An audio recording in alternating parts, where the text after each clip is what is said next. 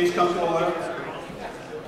Usually we traditionally have the Arlington Monotony Minutemen. For some reason I didn't actually coordinate with them properly, so we don't have them tonight. Maybe another evening this year. So I almost got everything else. So we're going to have, please rise, we're going to have the Star Spangled Banner accompanied by Jane Howard.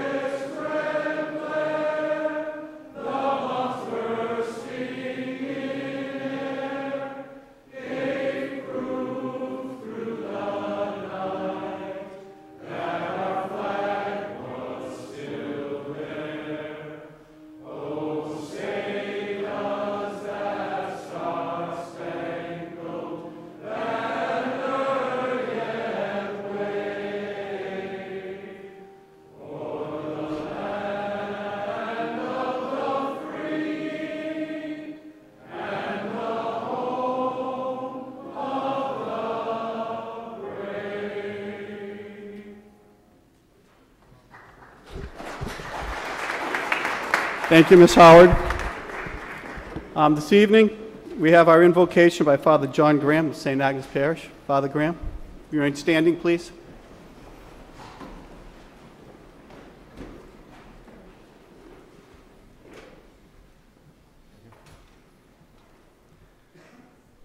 Can we begin with a moment of silence for all those who suffered from the tragedy of last Monday, for the victims, for their families, and let's also pray in a very special way for those who put their lives on the line for the protection of others.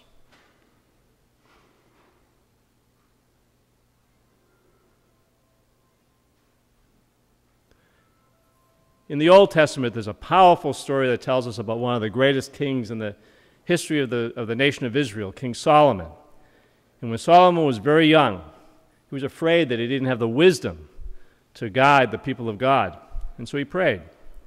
And we're told in the scriptures that God comes to Solomon in a dream and says to Solomon, Solomon, ask for anything you'd like. And Solomon thinks and says, I ask that you give me an understanding heart so that I'll have the wisdom to do what is right for the people I serve. And God said to Solomon, because you didn't ask for riches or for more power or for the lives of your enemies, I give you an understanding heart that is so wise that there'll never be anyone as wise. So as we gather here for this town meeting, we ask that God will give all of you understanding hearts. So with those understanding hearts, you may do what is best for the people you serve. Amen. Amen. Thank you, Father.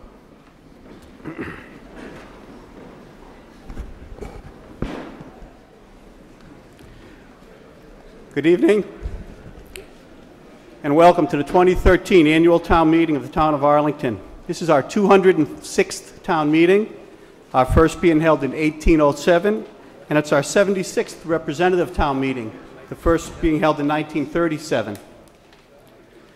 I wish to start off by thanking the voters of Arlington for returning me to the moderator chair for an additional 3-year term. I'm humbled to have received the most votes of any of the candidates on the ballot, and also for your confidence in the manner that I've been running town meeting for the past several years. For procedural guidance, we're going to follow our town bylaws and the principles and rules set out in town meeting time. I provided each of you this year with a copy of the parliamentary guide so that, for your convenience, so that you can have something to follow. If you'd like your own copy of town meeting time, please come and see me at the break. Please remember to abide by the 48-hour rule. All substitute motions and substantially amendments to motions must be submitted in writing by placing a signed copy on each of your members' chair and by providing me with a signed copy too, no later than the commencement of the session before which the article is expected to be considered. So if we're going to talk about it Wednesday, you have to give it to us tonight. A copier is available in the town manager's office for copies of the actual votes, not necessarily the entire backup documentation to convince us why we should vote for you. That's in your own nickel. The votes we'll print for you. Out of consideration of your fellow members and to allow full debate, please keep your remarks as concise and brief as possible so that all members have a fair opportunity to speak. I request that no one seek to address the meeting for a second time on an article except to answer questions until everyone else has had a chance to speak. And let's please heed Mr. Doherty, the Andover's former moderator, who said, I don't have a formal time limit, but I did tell the meeting about 3 minutes is enough for anyone. 5 will put them to sleep, and 7, they're going to vote against you even if they agree with you. Our time limit is 7 minutes. I hope we're not falling asleep or changing our votes too often this year.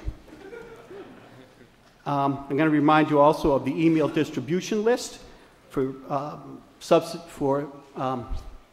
distribution of substitute and amended articles and other materials. If you want to get on that list or off it, please come see me at the break. I have written instructions on how to do that.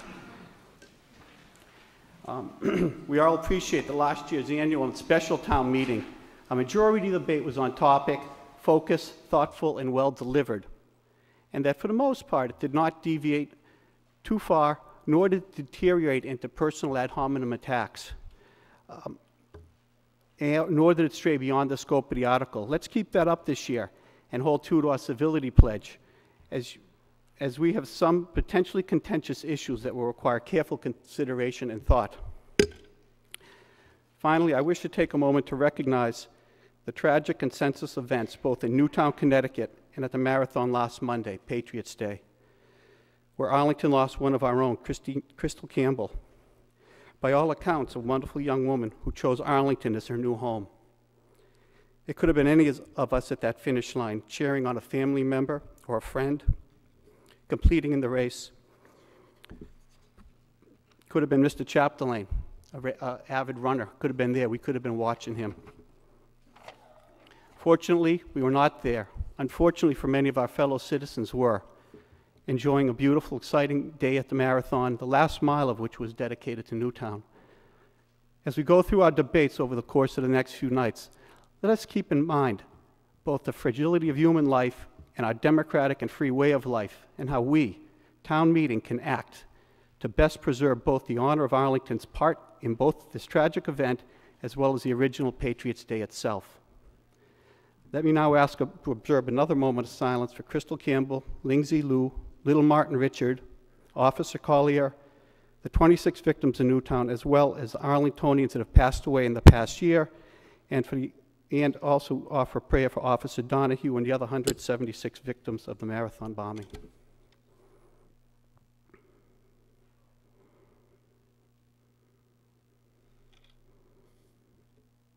Thank you. Mr. Chapdelaine?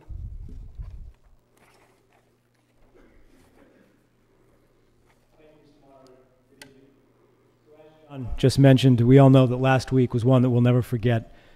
We lost Crystal Campbell, a member of the Arlington community, in Monday's tragic attacks.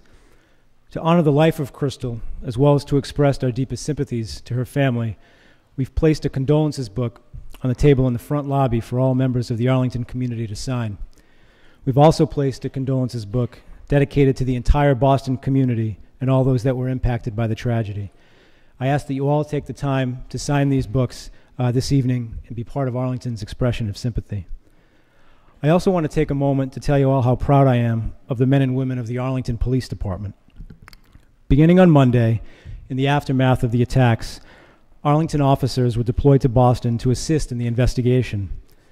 Then, continuing on Thursday, under the leadership of Chief Fred Ryan, members of the Arlington Police Department, both on and off duty, were called to assist the Boston Police Department in providing security for President Obama's visit to Boston. Following this visit, as the manhunt for the suspects began, Arlington officers remained deployed to aid our surrounding communities as they searched for the dangerous perpetrators of Monday's heinous acts. All the while, a full contingent of officers remained here in Arlington to keep us safe. As the manhunt came to a close and the suspect was surrounded, members of the Arlington Police Department, under the direction of Lieutenant Ron Kerr, were part of the perimeter that was established around the boat in Watertown to ensure that the suspect did not escape. Our men and women from the Arlington Police Department were there on the front lines helping to bring the suspect to justice. I saw firsthand how tired our officers were, and I know that many were called back from vacation or family events to man their post. They did this all because of their commitment to their jobs and their commitment to Arlington. I'm proud to have each and every one of them as members of the Arlington Police Department, and I thank them for their service. I humbly ask that you, as town meeting members, join me in thanking them. Thank you.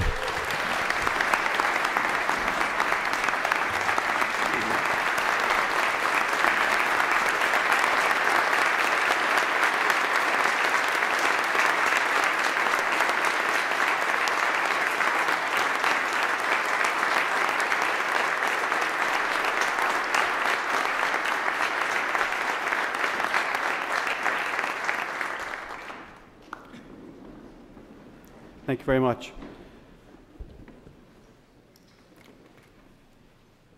Okay. Will all our new town meeting members and town meeting members who have not been previously sworn in, please rise? In the packet I sent out, you all got a oath of office, which you're now going to take. Insert your name where appropriate.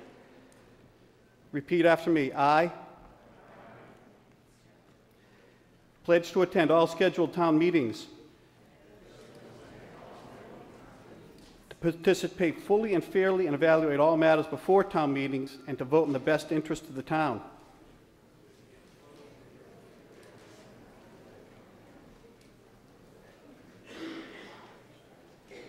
I can't hear you guys. Y'all mumbling. Speak up. I support free speech and will treat others with mutual respect in spite of conflicting opinions.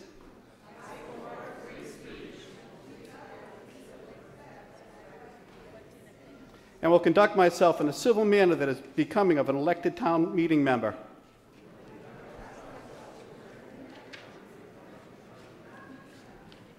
I, your name, do solemnly swear that I will faithfully and impartially perform the duties incumbent upon me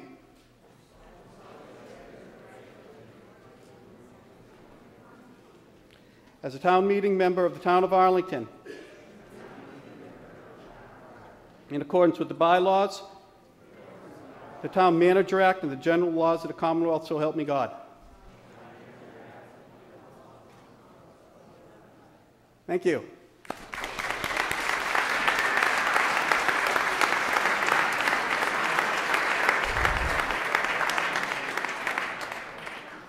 Put your phones on vibrate. I heard someone's go off already. I'll track you down and find it. I recognize the Chairman of the Board of Selectmen, Mr. Dunn. Oh, the re-elected. Oh, sorry. Anybody who's been re-elected, please stand. I thought that encompassed everyone. I said anyone who hasn't been elected. I thought I got you all at once. All right, anybody else who hasn't been sworn in, has been re-elected? Speak up, please. I pledge to attend all scheduled town meetings, to participate fully and fairly, evaluate all matters before town meeting, and to vote in the best interest of the town.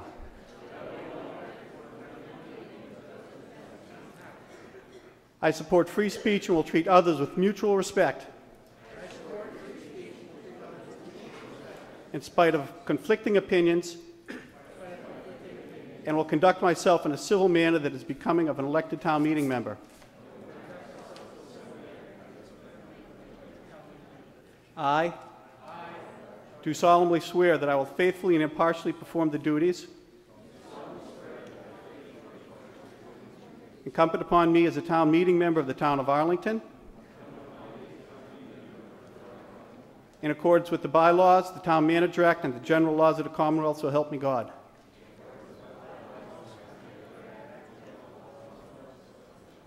Thank you.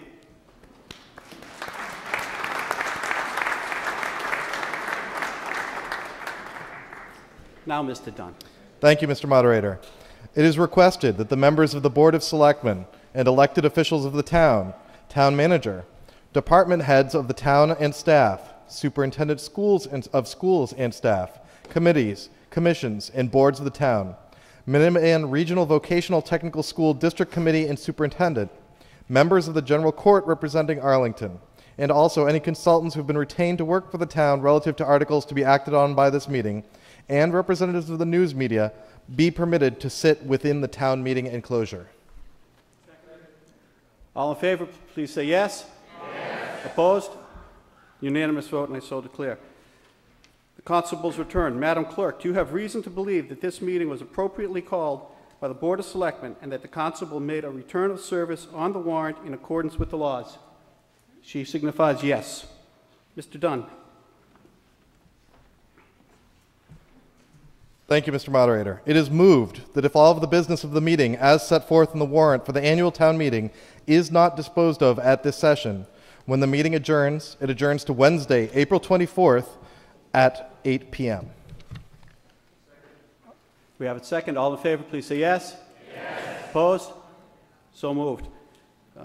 Mr. Dunn, that brings us to Article 2. Mr. Dunn.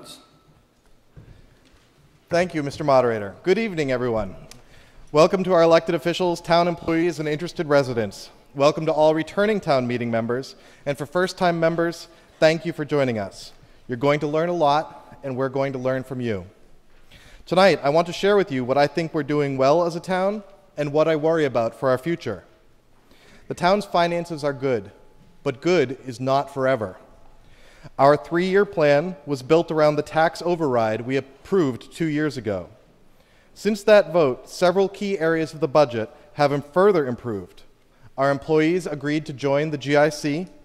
We negotiated a long-term trash disposal contract with lower fees and better service. And our support from the state increased more than we expected. That 3-year plan might last us 7 years. I'd like to talk about the GIC in more detail. As we expected, it significantly reduced our health insurance premiums.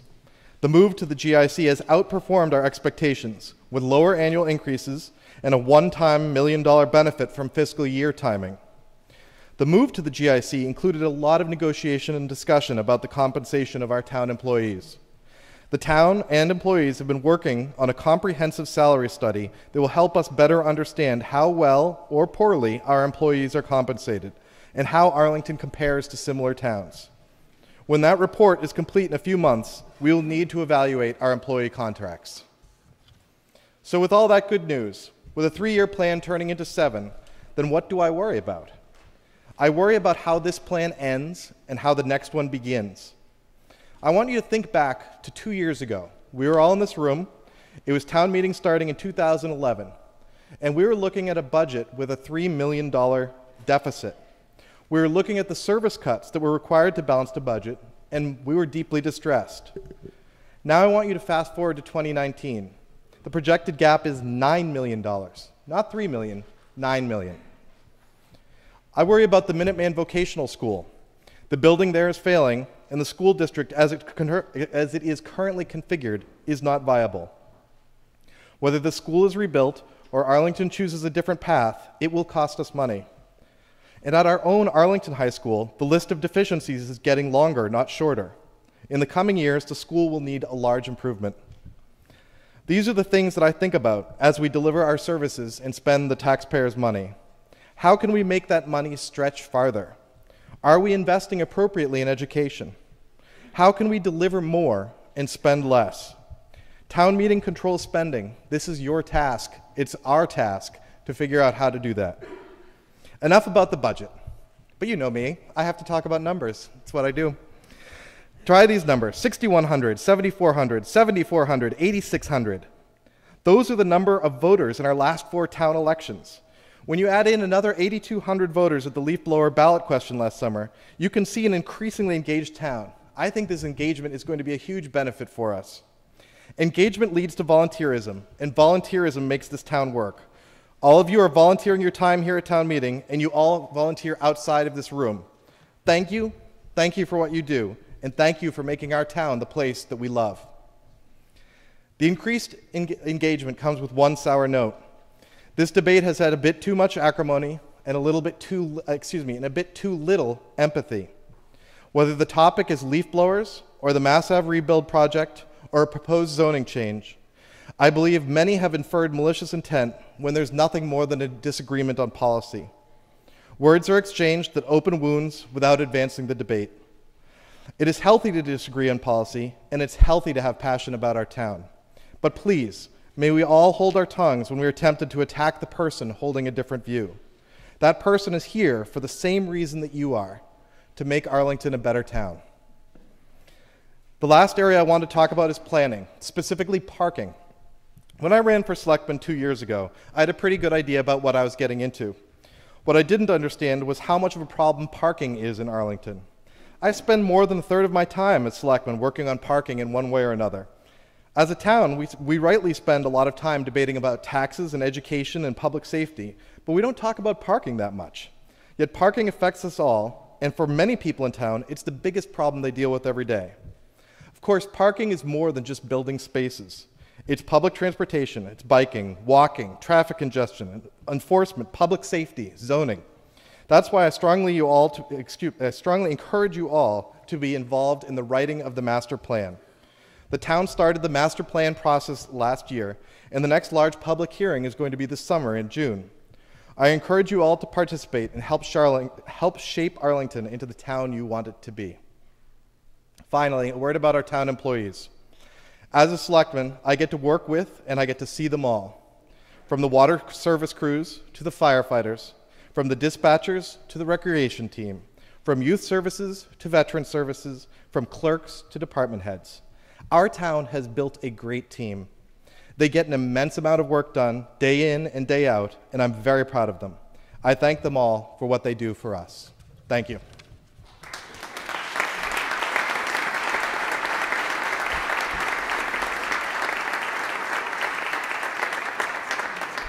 Thank you, Mr. Dunn.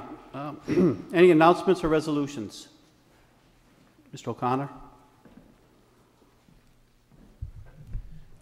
James O'Connor, Precinct 19, and your town meeting list moderator.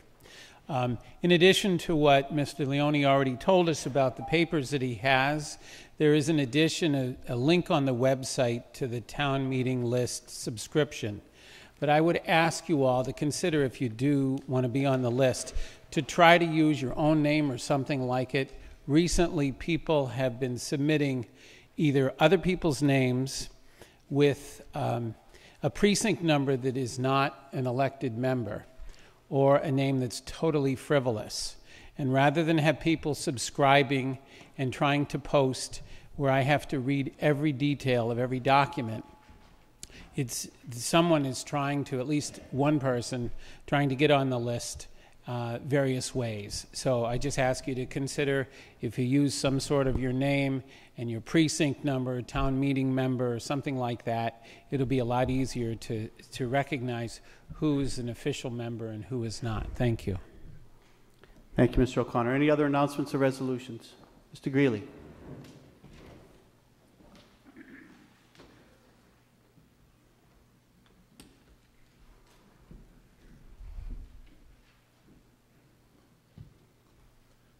Thank you, Mr. Moderator. Kevin Greeley, Board of Selectmen. I'd like to start like you did and thank the voters of Arlington for returning me to the 9th term on the Board of Selectmen. It's scary to think I'm the one who served the longest. May God have mercy on all of you. But that's not what I'm up here about. I'm up here about, in a little over a month, we're going to be celebrating the 100th anniversary of this town hall. And we have been putting together, it's co-chaired by myself, Patsy Kramer, and Richard Duffy, and we're putting together something called the Centennial Celebration of Arlington Town Hall and Gardens. What it's going to be is we've divided into 4 25-year segments, and Richard Duffy, genius that he is, will first give a short lecture on the images of Arlington during those 25 years. And then a combination of the Madrigal Singers, the Arlington Jazz Band, the Select Tones, and the audience with some sing-alongs will be looking at the music during those 25 years. So the tickets are $40. There's food provided by Trist in the gardens. There'll be a cash bar. And if you'd like tickets, any of the leader banks in Arlington are selling tickets. And of course, the mayor of Arlington, Marie Kripelka, will also be selling tickets. We expect it to sell out, or we hope to God it will sell out, but please consider joining us for the centennial celebration of Arlington's Town Hall and Gardens. Thank you. Thank you, Mr. Greeley. Any other announcements or resolutions? All right, in the back table tonight we have two important things. One, the Finance Committee report, which you should all make sure you pick up. And we also have the Town of Arlington annual report, which you should also pick up. This is statutorily, the town has to provide this to us on the first night of town meeting. It gives us all the good things that happened in the town last year and reports of all the committee head, all the department heads, committee heads, and how all the money we voted last year was spent. Okay, if no other resolutions or announcements, we're going to move on. Article 3, reports of committees. Anyone have a report of committee? We'll take Mr. Dunn first. Mr. Moderator, I move the report of the Board of Selectmen be received. All in favor? Opposed?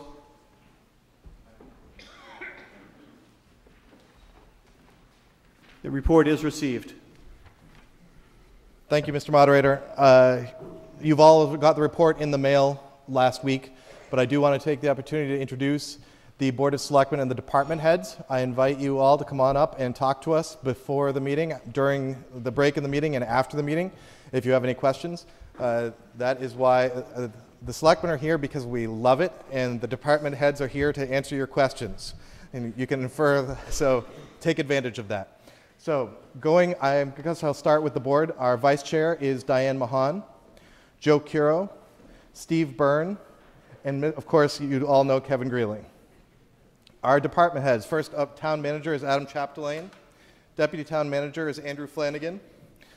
Sitting in that empty seat is Christine Connolly of Health and Human Services. Ed Merlenga does our workman's comp. Ryan Livergood is our director of library services. Ruth Lewis is our comptroller. David Good runs our IT and our information services. And the gentleman next to him is new, and I have no idea who he is. I apologize. Michael Byrne does our building inspections, or inspection department, apologies. Mike Rademacher runs our DPW department. Karen Malloy does our human resources. Chief Ryan is our police chief. Joe Connolly runs our recreation department, and our Bob Jefferson is our fire chief. And I don't see him here. I'm assuming I'm sure he's got a good reason. I have no idea who it is. So once again, I invite you all, and if I butchered anyone's name, which I have this feeling I did, I apologize. Thank you. Thank you, Mr. Dunn. Mr. Tosti?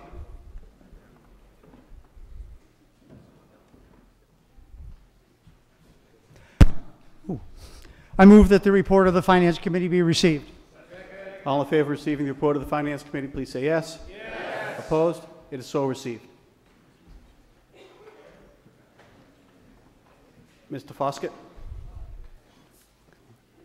Oh, the capital report? Okay. Oh, sorry, Mr. Tosti. Mr. Tosti, cut you off. I just want to give a brief report for the Finance Committee. First of all, I want to congratulate Dan Dunn for his excellent speech. It was brief, and it was quite substantive. He earned all of that, of course, on the Finance Committee. I'd like to introduce the members of the Finance Committee. The first one, representing Precinct 1, is Paul Baer. Over here, Steve DeCourcy from Precinct 2. Myself from Precinct 3. Ryan Ferrara is Precinct 4. Okay. And Mary Margaret Frankelmont from Precinct 5, back there. Precinct 7 is Joe Connors, in the corner. Charlie Foskett at the head table. Brian Beck, here. Peter Howard, in there. Bob Jenkins, okay, not here tonight. Ken Simmons, he's here, back there. John Deist, over here in the middle. Alan Jones at the head table. Richard Fanning, Precinct 15. Carolyn White, Precinct 16. Grant Gibeon, wasn't able to be here tonight. Mary Ronan from Precinct 18. Christine Deschler from Precinct 19, over here. Dean Carmen from Precinct 20. And Dave McKenna from Precinct 21, over in the corner there. As the Chairman of the Selectmen said, all these people are available to answer questions that you might have before the meeting, during the break. More information that we could get to you, sort of the faster we can move through the town meeting, the more informed you can be. So I ask you to please take advantage of them. I'd like to, if you take a look at the FinCom report, my first paragraph, I just want to emphasize we're now in the third year of our 3-year plan. The plan has worked well because of a successful override and the implementation of joining the State Group Insurance Commission. Those two things have put us in good shape, at least temporarily. We usually have different colors. When things are really bad, it's usually a red color. When things are yellow, it's sort of caution. Because, as Mr. Dunn said, you know, we get by for a while, but there's always problems down the road. We have to constantly be conservative in the way of finances. The rest of the report you can read through yourself, but I'd like you to take a look at Appendix D, the last page in the FinCom report. Now, this is our 5-year plan, long-range projection, and I realize it's a little small. We were thinking of legal size, but not quite. What I'd like to do is just go through it very briefly. This is the heart and soul of our financial plan. This is the thing that's really held us together since 2005. With the original 5-year plan that went for 6 years, and now the 3-year plan that we're hoping that will go for 7 years.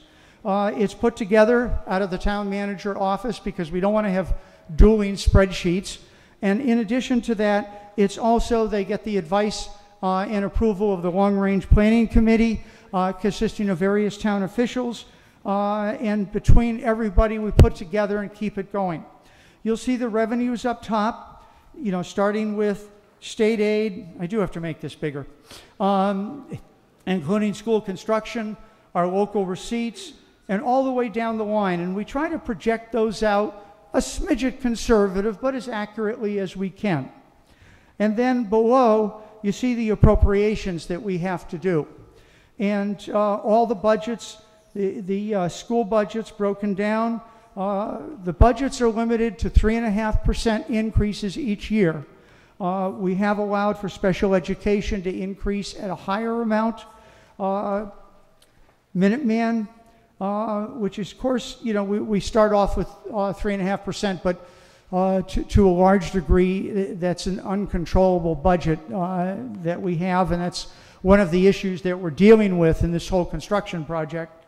Then down below, you have the town expenses, enterprise funds, the capital budget, which Mr. Foskett will go through when we get to that article in detail, the pensions, and the insurance. The insurance is where going into the GIC is been a huge factor. It has kept our growth, you know, first of all, it dropped it fairly dramatically, and then has kept its growth within limits. It has truly been one of the best things that we've done in the last several years. Then our state assessments, and you could see the other types of things, overlay, warrant articles, and the override stabilization fund. So again, the override stabilization fund, we've done these each year. During the better times, we put money into it. During the later years, we use that to balance the budget, hopefully, and putting our need to go back to the taxpayer as far off into the futures as we can. And, you know, that's the Finance Committee's goal, and I hope your goal to balance the budget, do it conservatively, and put the need to go back to the taxpayers off as long as we can. So trying to protect the taxpayer as much as we can. We ask your support in the various recommendations and stand ready to answer any questions that you may have. Thank you very much. Thank you, Mr. Tosti. Mr. Foskett, did you have a budget to present or report?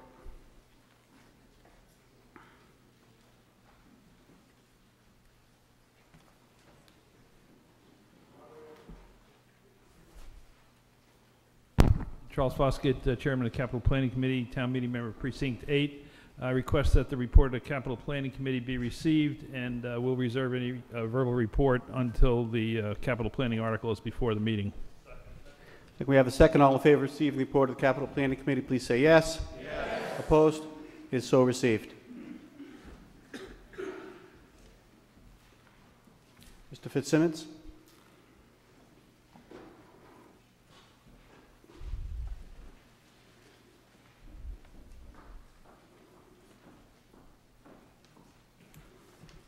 Thank you, Mr. Moderator. I'm here to move that the report of the Arlington Redevelopment Board be received. We have a motion to receive the report of the Arlington Redevelopment Board. All in favor, please say yes. Yes. Opposed? It is so received.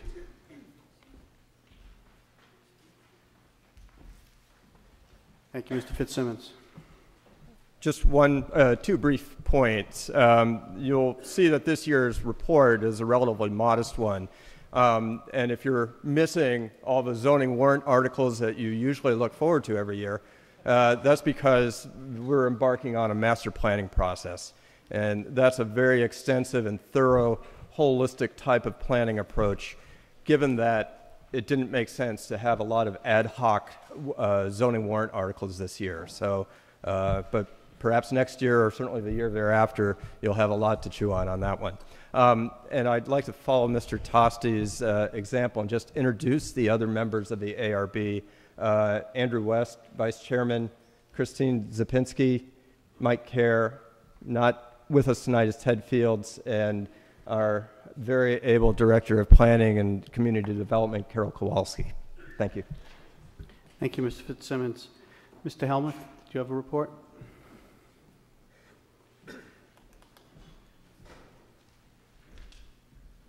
Thank you, Mr. Moderator. Eric Helmuth, Precinct 12, and Chair of the Electronic Voting Study Committee. I move that the report of the Town Meeting Electronic Voting Study Committee be received. All in favor of receiving the report of the Electronic Voting Study Committee, please say yes. Yes. Opposed? It's so received.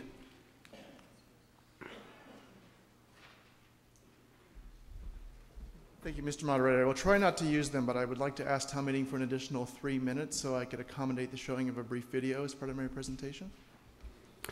Mr. Helmuth is requiring 10 minutes total. All in favor, please say yes. Yes. Opposed? No. You have 10 minutes, Mr. Helmuth. Thank you, Mr. Moderator. I promise that my remarks under the articles will be short. Thank you. Electronic voting systems for town meetings can make elected representative town meeting members more accountable to our constituents. They can provide an accurate and fast way to count and record our individual votes. And they can make reports of those votes easily accessible to the public online. And this may encourage town meeting members to become more accessible to their constituents. So that's the theme of my presentation tonight. In recent years, electronic voting systems have become affordable to even modest-sized communities, municipalities. And last year, you, the last annual town meeting, asked the Electronic Voting Study Committee to study the feasibility, the costs, the pros and the cons for such a system for Arlington Town Meeting. So tonight I'm going to hit the high points. You were all mailed a copy of our report. I've just placed an additional 50 copies in the back table. If you need one, I encourage you to get one before we take up Article 12 and 42, which could be later tonight. So you have that at your reference. I want to just describe how we approach this and show you what some of this looks like. So our committee started with an open mind. Not all of us initially thought that electronic voting in town meeting was a good idea. By the end of our process, we unanimously concluded that it was. We focused on a question of feasibility. Is this possible? Is this good? Rather than choosing a specific system to buy or to rent. And we focused on advisability. Is this a good idea for Arlington Town Meeting? Rather than exactly the nitty-gritty details of the operating implementation. We focused on benefits and the concerns and the costs, and we're bringing those to you now. Town meeting needs to decide if the benefits are worth the cost and if the concerns that we identified can be effectively mitigated. The committee believes unanimously that the answer is yes, and now that is the decision before you. And I just lost my presentation. I think I know why.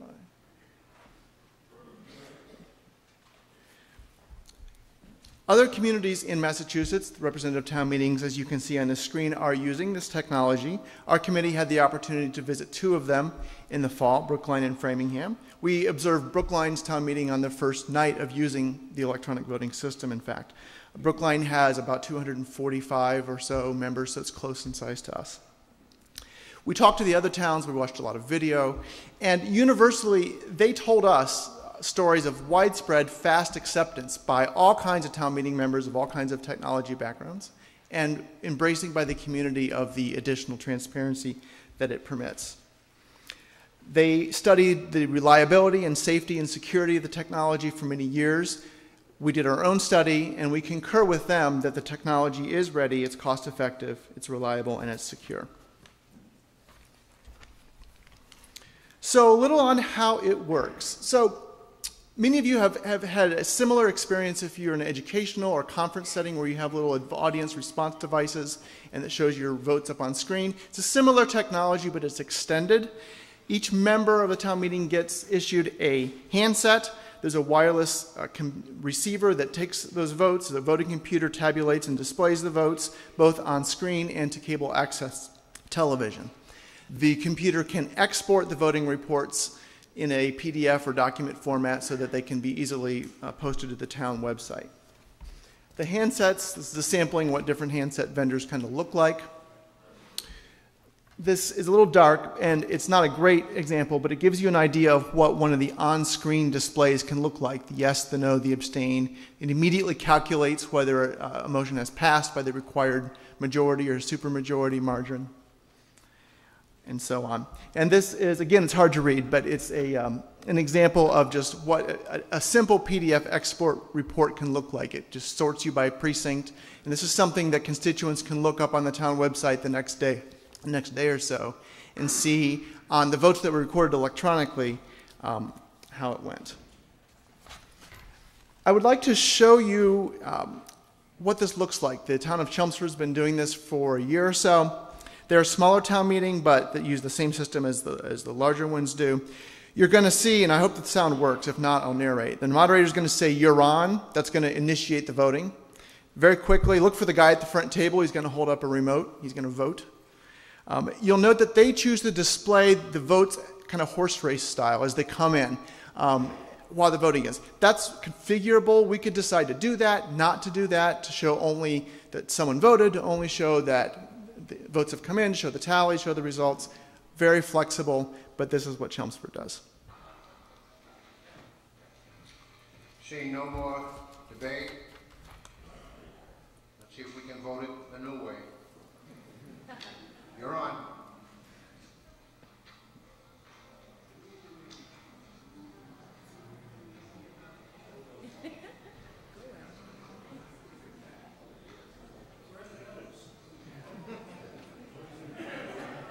It's an abstention.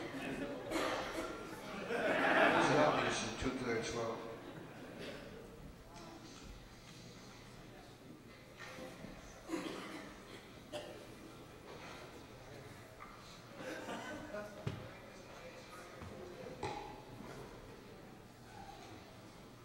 Motion passes, 2/3.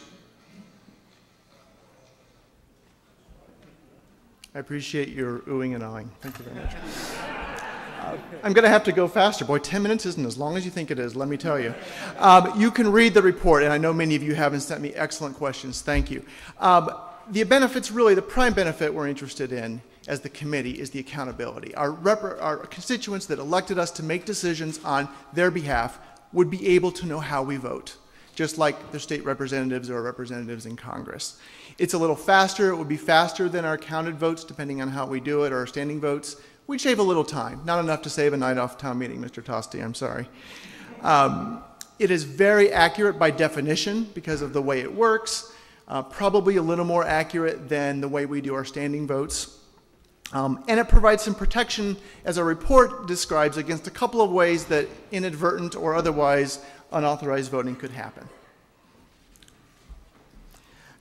In our report, we identified some concerns and costs in our systematic investigation having to do with accuracy, protection against fraud, ease of use.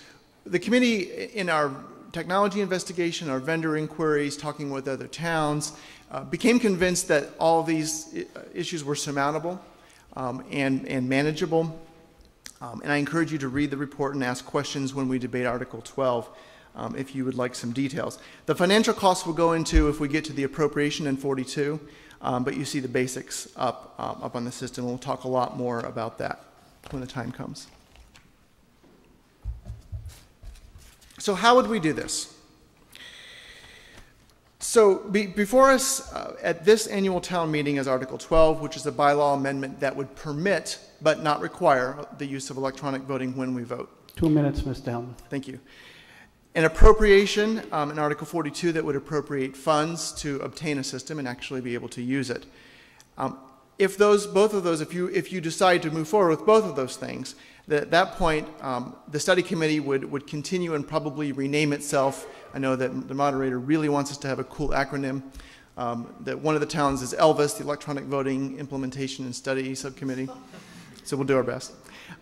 We will collaborate with the town, the IT director, the town manager, the clerk, study exhaustively how this should be done for Arlington, consult with town meeting members, work to identify the best vendor for the next stage, and obtain the equipment. The first use would very likely be a year from now.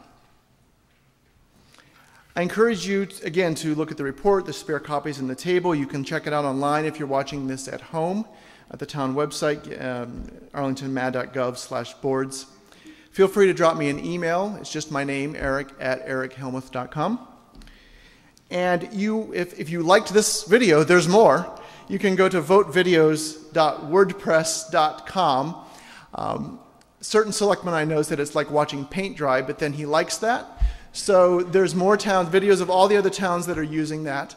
And you can see the different ways, and what's really interesting about that site is the different ways that you can implement this technology. It's really flexible, really customizable to our culture, to how we want to do things. And finally, a big, big thank you to an extraordinarily hardworking, good-natured committee. We met 15 times and worked very hard, and I love them all. Thank you. Thank you.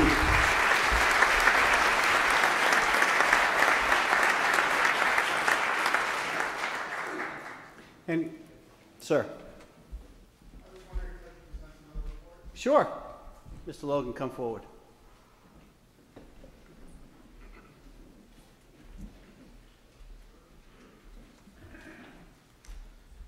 William Logan, Precinct 2, acting chair of the Zoning Bylaw Review Committee. Actually, we don't have a report this year, but after many years of reviewing the bylaws, I think over a decade, we've done a lot of work on that, and sometimes we even propose some changes to it. But now with the master plan coming up, we feel that we are no longer needed and that we've served our purpose. So we're asking to be dissolved.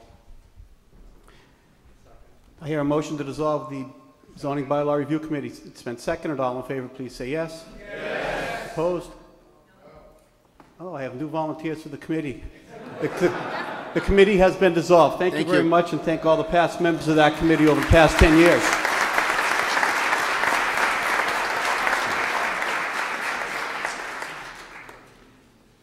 Any other reports? Which brings up the last line of Article 3. If you look at it, it says dissolve committees or take any other action there too. So if there are any other committees out there, I've kind of looked, there are probably about 3 or 4 dozen committees that haven't met, that no longer meet, and have basically, their time has gone by. If anybody was ever a member of one of those committees, like the Outdoor Swimming Pool Committee, Ms. Ban, and you want to dissolve that committee, or if we don't hear from any number of committees over the next course of the meeting, I'm going to, at the very last meeting, open Article 3 and make a motion to dissolve a whole bunch of them. So if you want your committee to continue, get up and speak. Otherwise, we're going to dissolve you. Okay. Any other reports of committees? I removed that all the committee reports have been received. Mr. Tosti?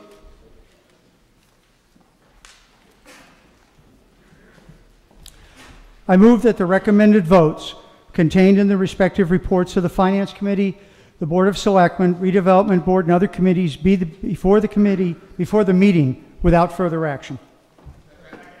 All in favor, please say yes. Yes. Opposed? All the recommended votes and all the reports are before the meeting without further action. Mr. Tosti, you want to move Article 3 to the table? Move that Article 3 be laid upon the table. Motion to move Article 3 to the table. All in favor, please say yes. Yes. Okay. Opposed? All right. I'm going to sit down finally. That brings us to Article 4. Article 4, appointment of measure of wood and bark. Mr. Dunn. Thank you, Mr. Moderator. Dan Dunn, Precinct 21. I'd like to nominate Elsie Fiore as the measure of wood and bark. Second. Do we have any other nominations? Seeing none. All in favor of Ms. Fiore to be measure of wood and bark, please say yes. Yes. All opposed? None. Mrs. Fiore, you're once again elected for unanimously. Thank you very much.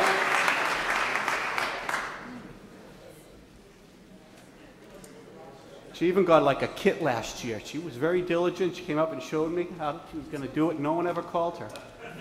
She wants some work this year. That closes Article 4. We now have Article 5, election of the Assistant Town Moderator. Do we have any nominations? Madam.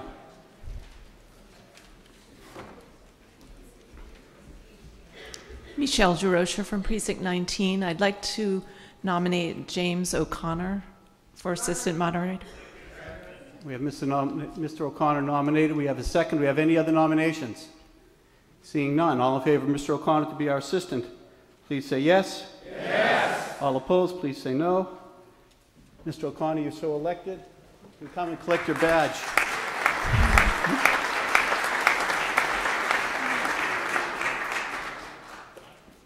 That brings us to Article 6. Zoning bylaw amendment, accessory apartments. We have a recommended vote of no action. All in favor of no action, please say yes. Yes. Opposed? That ends that article, and I so declared. No action. That brings us to Article 7. Zoning bylaw amendment, medical marijuana dispensary siting. We are going to take the opportunity to discuss 7 and 8 at the same time because they're essentially the same set of facts and circumstances, so we will discuss them in total and then take individual votes on each article. Mr. Fitzsimmons, would you like to present? Thank you, Mr. Moderator. Bruce Fitzsimmons, Arlington Redevelopment Board. You have before you tonight 2 articles, both of which pertain to medical marijuana. Article 7 would permit medical marijuana dispensaries to be located in the B5 zoning district by special permit, subject to environmental design review by the Arlington Redevelopment Board. Article 8 would impose a moratorium on the implementation of Article 7 through the end of the 2014 town meeting. At the outset, I want to express that these articles were developed through a collaborative effort of the town manager, the director of health and human services, the director of planning and community development, the chief of police, the director of inspectional services, the director of the Arlington Youth Health and Safety Coalition, town council, and others. The ARB reviewed the articles and by unanimous consent approved the votes that are in your materials. In a moment, I will turn the presentation over to the town manager.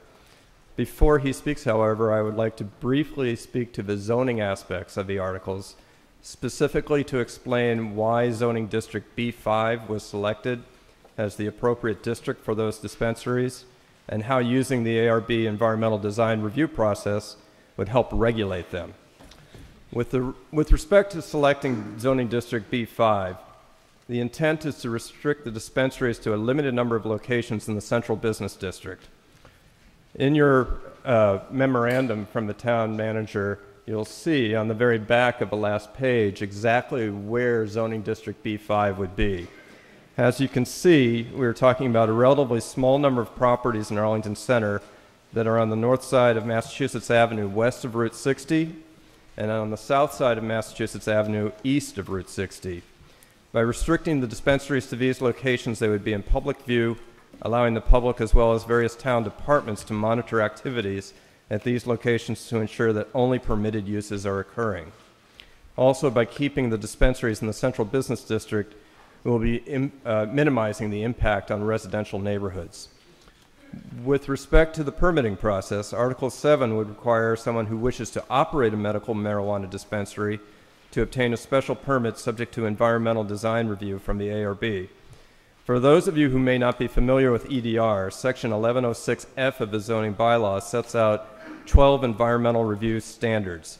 To cite just 4 examples that would be most relevant to this topic, the standards cover such matters as ensuring that pedestrian and vehicular circulation at the site is safe and does not detract from the use and enjoyment of abutting properties, that signage and advertising is done in an appropriate manner, that public safety is not compromised by the project, and that sites with historical interest are preserved. The ARB applies these and other EDR standards to evaluate special permit applications, to modify the proposals, and to require mitigation of adverse impacts as necessary, and in some cases, to deny an application. I'll be happy to answer any zoning-related questions on these articles, and now I'd like to turn this over to the town manager. Thank you. Mr. Chapdelaine. Thanks, Bruce. Adam Chapdelaine, Town Manager. So to build on what Bruce has said, I'd like to give town meeting a brief description of the proposals for zoning medical marijuana treatment centers. These articles were placed on the warrant to give town meeting the opportunity to carefully consider reasonable limitations on the location and operation of medical marijuana dispensaries in town, if any seek to open here. As you may know, question 3 at the November 2012 state election was approved by voters statewide and went into effect January 1st, 2013. Under this law, the State Department of Public Health, or DPH, must issue regulations to govern local medical marijuana treatment centers. DPH issued draft regulations March 29th, and final regulations are expected to go into effect by May 24th. The state dispensary permits may be granted as soon as 90 days later. Since the passage of the law, I've been meeting regularly with the group of town department heads that Bruce mentioned earlier to consider and develop proposals for reasonable regulation of these dispensaries. As a result of these discussions, I placed these 2 warrant articles on the warrant, and the Arlington Redevelopment Board has recommended favorable action on both. The Board of Selectmen has also voted in support of both proposals. Given that this is brand new in Massachusetts, and we have not seen dispensaries like this here in practice in the Commonwealth, it's appropriate for the town to proceed cautiously at this point. I'll now summarize the 2 proposals briefly. The proposed vote under Article 7 would limit the placement of the centers to the B5 zoning district that Bruce described, and I believe is in the map on the screen. It would be subject to environmental design review and permitting by the Arlington Board of Health and the State Department of Public Health. Also, proposed restrictions on the visible display of marijuana and related products, as well as limitations on noise, dust, vibration, and other sensory disturbances outside the center. These restrictions are similar to those applicable to home occupations under Section 5.05 of the zoning bylaw. Finally, the proposed amendment specifies that operation of a medical marijuana treatment center shall not be an accessory use. Town officials felt that zoning these centers in the B5 district, which is centrally located on Mass Ave, would allow for adequate monitoring both formally and informally. The proposed vote under Article 8 would impose a moratorium on medical marijuana treatment centers until the dissolution of the 2014 annual town meeting. A moratorium would allow time to receive and evaluate state guidance on the operation of these centers and to carefully consider appropriate local restrictions to ameliorate any negative effects of these centers on public health, safety, and welfare. Even if the restrictions set forth under Article 7 were to pass, this moratorium would give the town additional time to consider zoning regulations more comprehensively and with the benefit of state guidance. If the restrictions proposed under Article 7 do not pass, then the moratorium provides another year to consider alternatives, including making a new proposal to the 2014 town meeting. If both proposals fail, then there will be no zoning regulation in place applicable to these dispensaries, They may try to open under existing retail or other uses to which a special permit requirement may or may not apply. To close, I want to make clear that these proposals are not intended to prohibit the opening of a medical marijuana treatment center in Arlington. Rather, they're intended to allow us time to responsibly and reasonably consider the final state regulations and allow the Board of Health the opportunity to draft, discuss, and enact adequate local regulations. I respectfully ask town meeting for favorable action on both warrant articles. Thank you. Thank you, Mr. Chapdelaine. Mr. Doherty?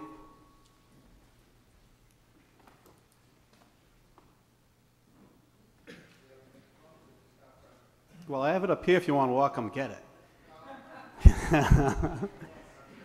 Yeah, it works better because the cameras only get people at the front. That's right.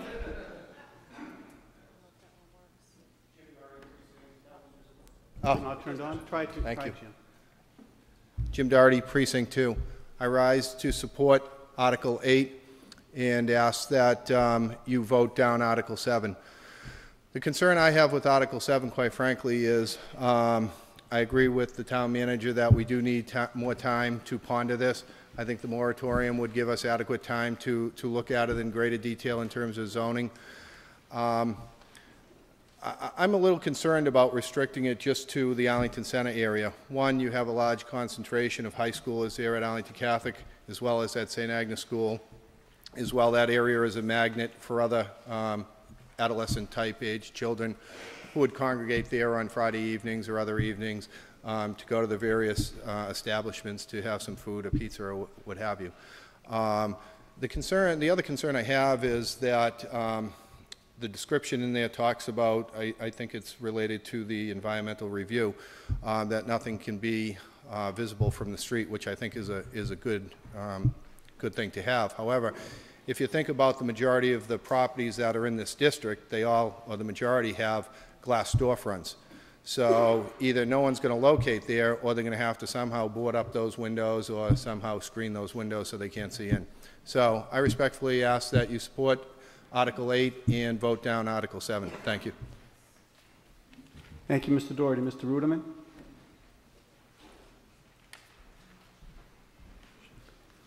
Thank you, Mr. Moderator. Michael Ruderman, Precinct 9. I strongly urge you to vote in Article 8 for the moratorium. Given my eyes in service of this meeting, as President Washington said.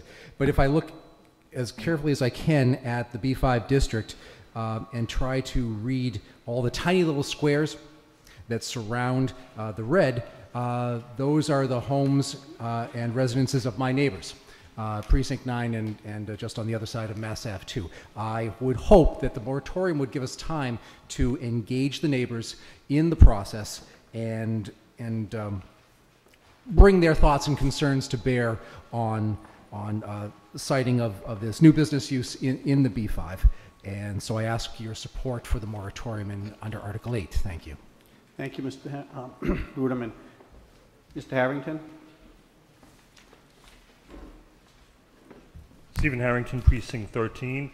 I'll reiterate my good friend Jim Doherty and Michael Ruderman's comments. I think that there should be a moratorium. Let's get this right. There's not even state regulations yet for this proposal. And I noticed in the handout, I have a question to the, through the moderator, of course, to the redevelopment board. You mentioned what happens if we pass 7 and not 8. Can we pass 8 and not 7? Mr. Fitzsimmons?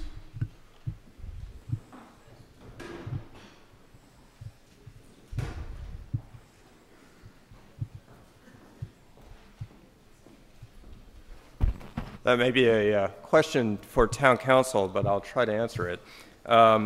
Generally speaking, I don't think that you can have a moratorium on something that is prohibited. So if Article 7 fails, I'm not sure that you can have enact a moratorium to prevent a use that isn't allowed anyway. What happens if Article 7 fails then? If Article 7 fails, we would have no zoning in place, and if you read the rest of the zoning bylaw, you'll see, I believe it's in Article 6.17, and this was written at a different time with different facts in front of us. But that, among other things, allows for retail establishments to sell drugs. My guess is it's clearly intended to be pharmaceuticals and over-the-counter type of medications, but somebody could find that article in the bylaw and use that as the basis for saying that they should be able to locate a medical marijuana dispensary in pursuant to Article 6.17. And I think that's the problem, that a lot of us want to have a moratorium so we can get this right, that you can engage more people, that you could, wait until the state actually has its regulations. There's questions about integrated facilities, whether you can grow and sell in the same building, and a lot of this still isn't set in stone yet. And so, it sort of puts us in a tough position. However, the reality is if we pass 7 and 8 at the same time, well, we can always come back and revisit 7 at the next town meeting. But because of the order, I'm not sure why the warrant was put in as 7 and 8. It would really behoove us to actually vote on Article 8 first and have a moratorium, and then we'd know that we can pass 7 safely and still have a chance to come back. I think a lot of people have expressed sentiment to me that we want to get this right and not just do it without having all the regulations in place. Mr. Moderator, is it possible to put 7 on the table now and have a vote on the moratorium 8? Anything's possible. So I make a motion that we table Article 7. Do you have a second? Oh, it's, with the proviso that we're going to continue to discuss it? Oh, yeah. Okay. So the motion to table Article 7. All in favor, please say yes. Yes. Opposed? No. Let's try that again. The chair's in doubt. All in favor of tabling Article 7, please say yes. Yes. All opposed? No. I think it is tabled. Thank you, Mr. Moderator. I just... 2/3 to table? No.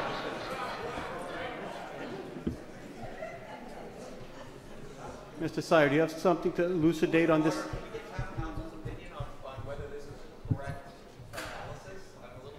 No, Councilor, did Mr. Fitzsimmons have a correct analysis of the law?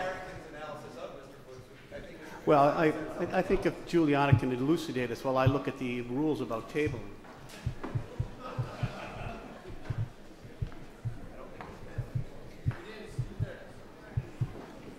It's 2/3. 2/3? All right, it lost then. It's not tabled. It wasn't a 2/3 vote. Juliana, can you What's elucidate? the question? Did Mr. Fitzsimmons have the analysis of what's going to happen if we don't, or am I correct, Mr. Harrington?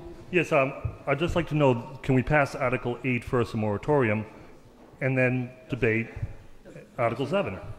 Well, it matters for well, no, Mike, you can come up and speak if you want, but it matters for getting it right. The fear that I have is that if we pass 7 and not 8, 90 days from now, in B5, you could have medical marijuana dispensaries, and we don't have the state regulations yet. In my opinion, I'm sorry, Juliana Rice, Town Council. In my opinion, the town meeting could vote Article 8 first, and it could vote Article 8 solely. That's what the town of Burlington did. So I respectfully disagree with Mr. Fitzsimmons that it's not within town meeting's prerogative to vote only Article 8. Thank you. So a motion to table Article 7 and have Article 8. What are you making it again? Second. Yeah, are you making your motion? No, I'm the same motion, and you said it wasn't 2/3. It was not. And then 6 people stood up. I'm not sure what they were standing up for. 6 people doubt the vote. All right. We have 6 people doubt the vote. All in favor of tabling the Article 7, please rise. Same tells as yes. Mr. McCabe,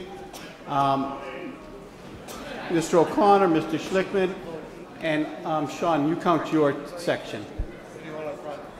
Out front, Ms. Mahan is traditionally our counter.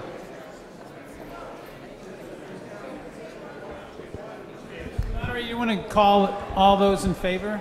I did. All in favor, please rise. All in favor of tabling, please rise.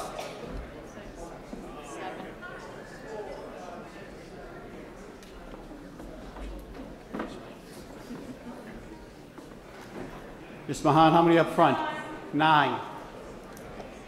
Mr. Schlickman? 22 on the right side of the room. Mr. O'Connor, how many in the right center? 12.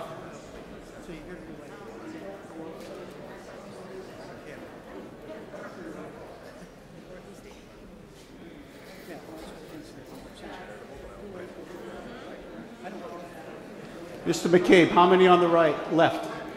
27. Mr. Harrington?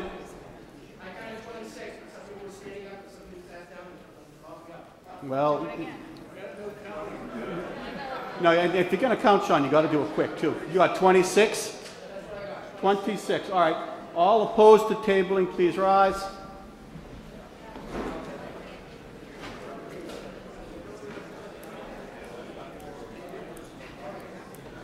How many, Ms. Mahan? 2 up front.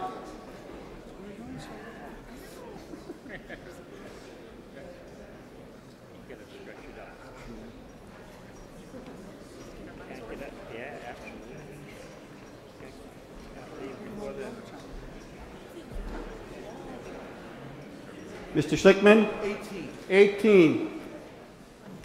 39. 39. Mr. 18. Mr. McCabe? 24.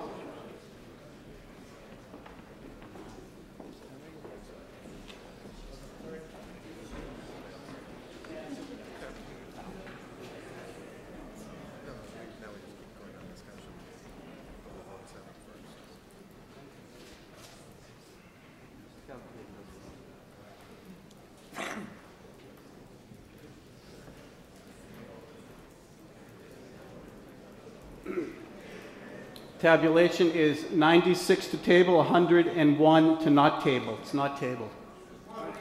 Mr. McCabe. What purpose do you rise? Harry McCabe, Precinct 21. I move to postpone further consideration of Article 7 until after Article 8. Come on. Only requires a simple majority. It just lost anyways. All in favor of postponing Article 7 till after Article 8, please say yes. Yes. All opposed say no. No. It lost. Next on the list, Mr. McKinney.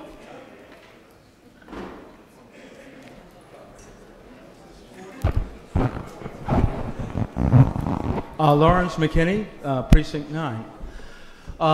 This town, like most towns in the early 70s, was concerned about what at the time was the first reaction to the encroachment of drugs into young people's lives.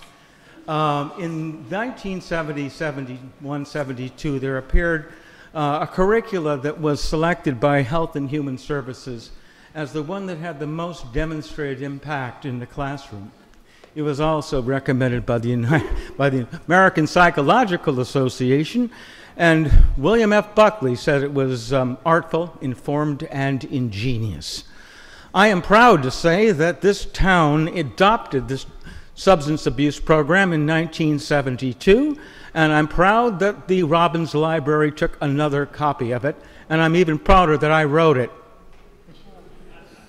There are people in this room right now, and I know, looking at a couple of them, who have told me they actually read the marijuana booklets I wrote for them 40 years ago. What I'm trying to say is that we have a lot of talk here about regulations, but there is no one who has spoken about what we're regulating.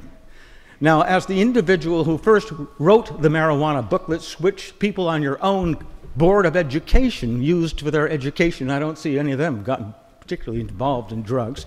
We went forward to do it for the Army and the Navy. We started publishing the Journal of Cannabis Research. And in fact, I'm glad to say I introduced Robert Randall to Dr. Thomas Ungerleider. He became the first medical marijuana patient in history. And by 1980, we had actually patented the extraction of legal drugs from marijuana. The Cannabis Corporation of America was formed with a bunch of MIT and Arthur D. Little and several hundred of my classmates from Harvard Business School, and we nearly got natural THC on the marketplace. I'm glad that after 40 years, I'm still here to help educate you a little bit about cannabis and the fact that both of these articles are very well thought out. First of all, the most latest research on marijuana, longitudinal study on adolescent drug abuse, shows that those adolescents who abuse alcohol do show minor brain damage. Those who use cannabis do not. And this was only 5 months ago, so we can forget about the brain damage business. Marijuana has about the danger of beer. You shouldn't use it and drink and drive. You shouldn't go to school, but... Mr. McKinney? Yes? We're talking about zoning. I know. What I'm trying to say is that people have said, not in my backyard, but really it's not that dangerous. Okay, split to the actual motion here. First of all, the kind of regulations that our town manager have come upon are really quite fine. Put it in fine view, make it perfectly obvious. If anybody's going to go into there, we know who they are, we know what's going on. People are going to use marijuana anyway. A small percentage will at least get it regulated, and we have their eyes on them. And as far as putting it off for a year, I'm all for that. As far as I know, I'm the only person here who's been to the Department of Mental Health hearings. Anyone else here been to those hearings? You. Okay, 2 people here have been to the department hearings, and we know what's come up. It's really right confusing. I also went to 2 of the seminars by the people who want to do the dispensaries. Anyone here been to those seminars? Let me tell you, it's somewhere between amateurism, ambition, and falling over their shoelaces. So as far as I'm concerned, I think that the town manager and his friends came up with a very good plan, because if we don't have a plan in place, oh Lord, what's going to happen if something else goes wrong at the state level? At least we'll have a plan in place to keep it under guard. And I trust our public safety people, and I trust our town planner to take care of it. It's not such a big danger. And secondly, yeah, put it off for a year. I'd be more than happy. I've been approached by 3 different groups who want to put me on their board, and I'm backing off. Let's let this come to some kind of a fruition that we all understand what's happening. Put it off for a year, and don't worry about it. Thank you. Thank you, Mr. McKinney. Mr. Jameson?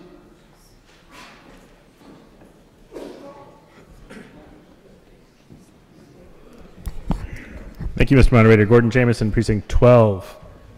Oh, some light. That would be nice. I went to the informational session that we had for Precincts 12 and 14 over the weekend, and I thought I understood everything that was going to happen about this tonight, but the discussion has confused me, so I have a few questions. And perhaps, Mr. Moderator, the town manager might be the person to answer these questions. As I understood it, the intent of Article 7 was to put in place zoning now, as other communities have or in the process of doing. As Mr. Chapelain mentioned at the introduction, I know the 7 minutes kept him moving along very quickly. A whole host of the people to my right were involved in that. And as Mr. Dunn mentioned at the very beginning, we have very good employees that know what they're doing. So I don't doubt their intent, but I would like to understand the zoning aspect now, if Mr. Chapelain could comment on that. Adam, are you the right person to do that?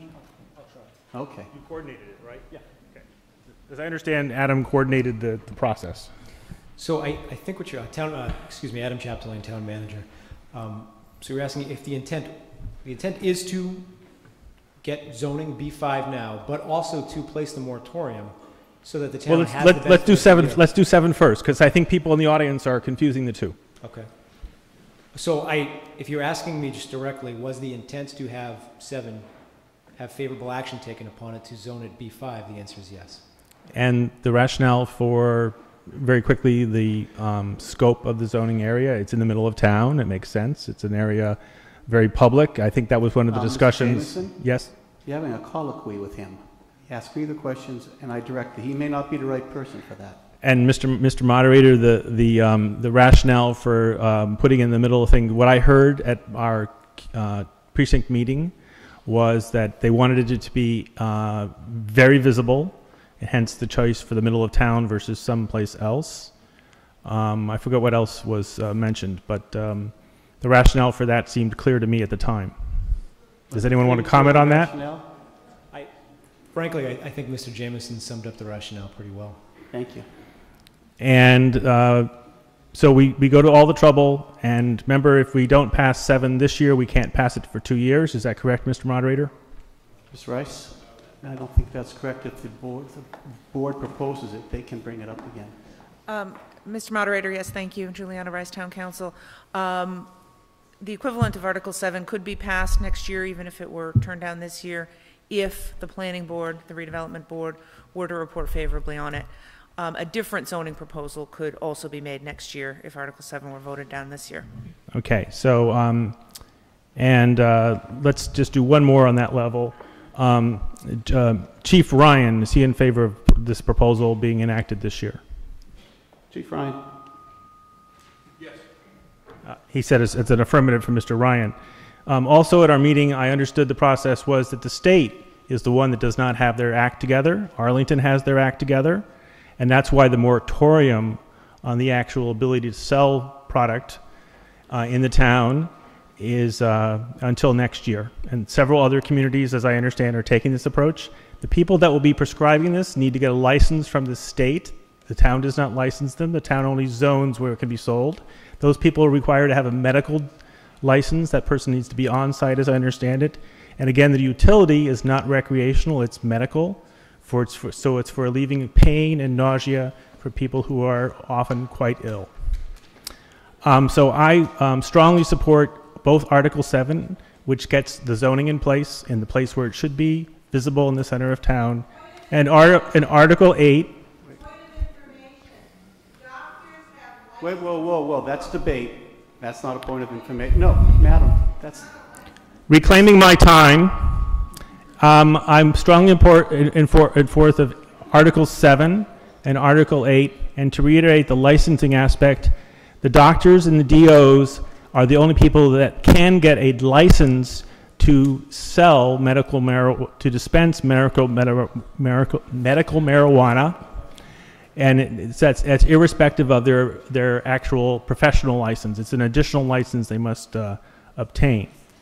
Again, this is for lack of a better word, almost compassionate use for people that are deathly ill. I think Arlington, there are only going to be 35 places in the Commonwealth. We may or may not get one. That's all state determined. Thank you, Mr. Moderator. Thank you, Mr. Jameson. This lady right here with the glasses. Yep, you. I don't know your name. And when you come to the microphone, if you'll please introduce yourself with your name and precinct for the stenographer. That goes for everybody. I'm Molly Flukiger, Precinct 4, and I'm a member of the Disability Commission. This has been a painful lesson in civics tonight. I'm not entirely sure that Arlington has our act together and the state doesn't. The state will have final state regulations on this topic on May 8th, and if I had had my act together, the first thing we would have heard was to postpone this discussion until then, so we could vote on some more informed regulations. But here we are. I also don't know how, if 2 articles, Mr. Moderator, get combined, do I get double time to talk? Yeah. Well, the clock doesn't look like it started, so maybe I'm ahead of the game. What I had hoped to use the time tonight was to actually explain some of the state regulations. The state regulations were available on March 29th or maybe 27th.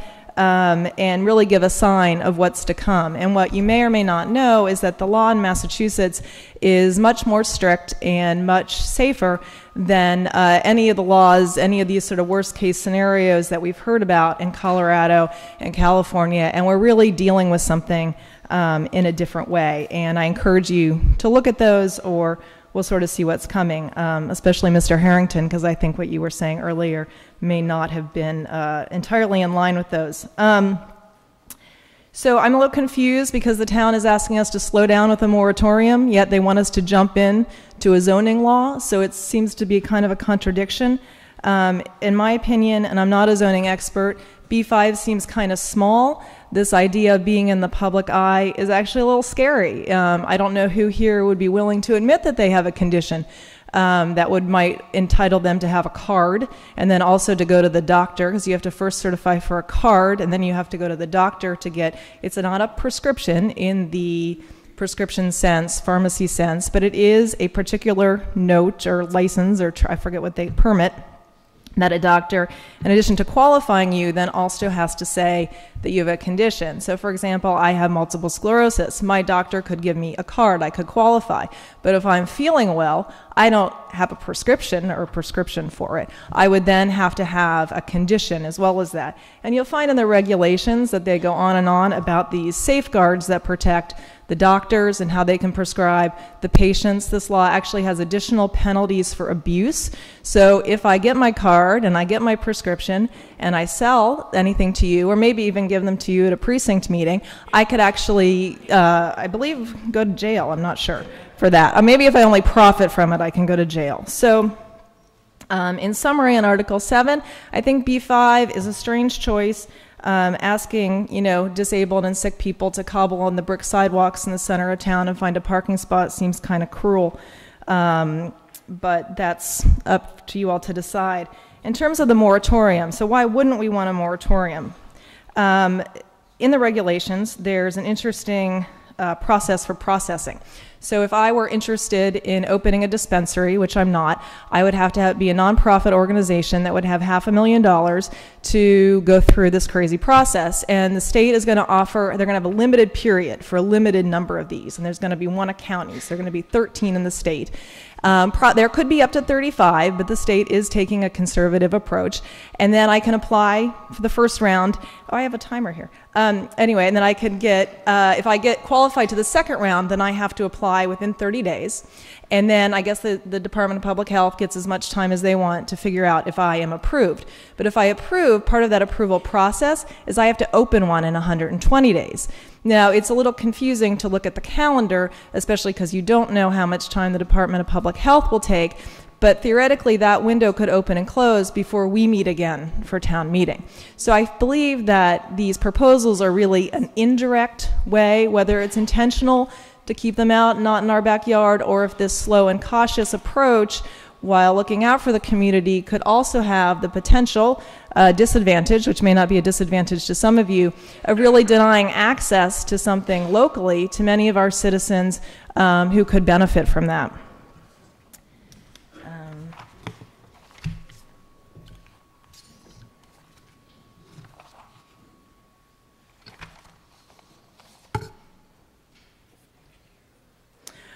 I guess I'll be accused of being high, but it's also sort of shame on us for a town that doesn't, or often wishes there were more economic opportunities. I think because these will be potentially scarce resources, any town that has a medical marijuana treatment center, which is not proven to increase crime and is not proven to increase minor drug abuse in a community, it would open, it would create an alternative health zone. If you have individuals who are taking advantage of this for legitimate reasons and legally, they're also likely to maybe need acupuncture, to have a health food store, and to have other related industries that maybe we don't want Arlington to have that reputation, but it could have had some benefits. So please consider those thoughts as you vote on 7 and 8 if we know how to get that accomplished tonight. Thank you.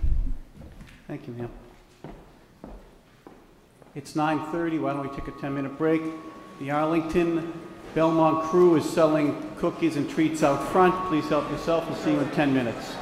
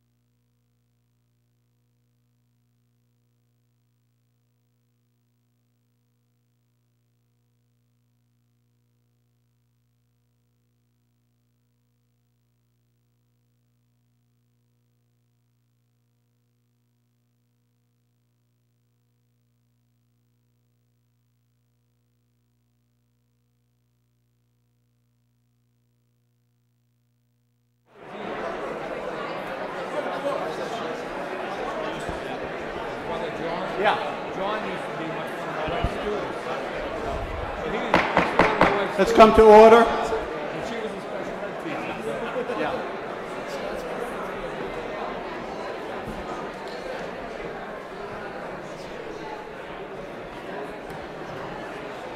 Please come in and take your seats. Mr. Kleinman's our next speaker.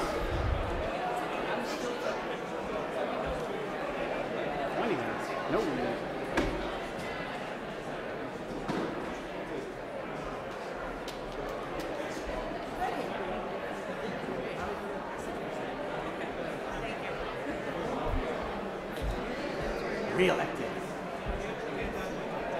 I know. Mr. Kleinman has the floor. Everyone, please take your seats. Yep. Please come on and sit down. Mr. Kleinman has the floor.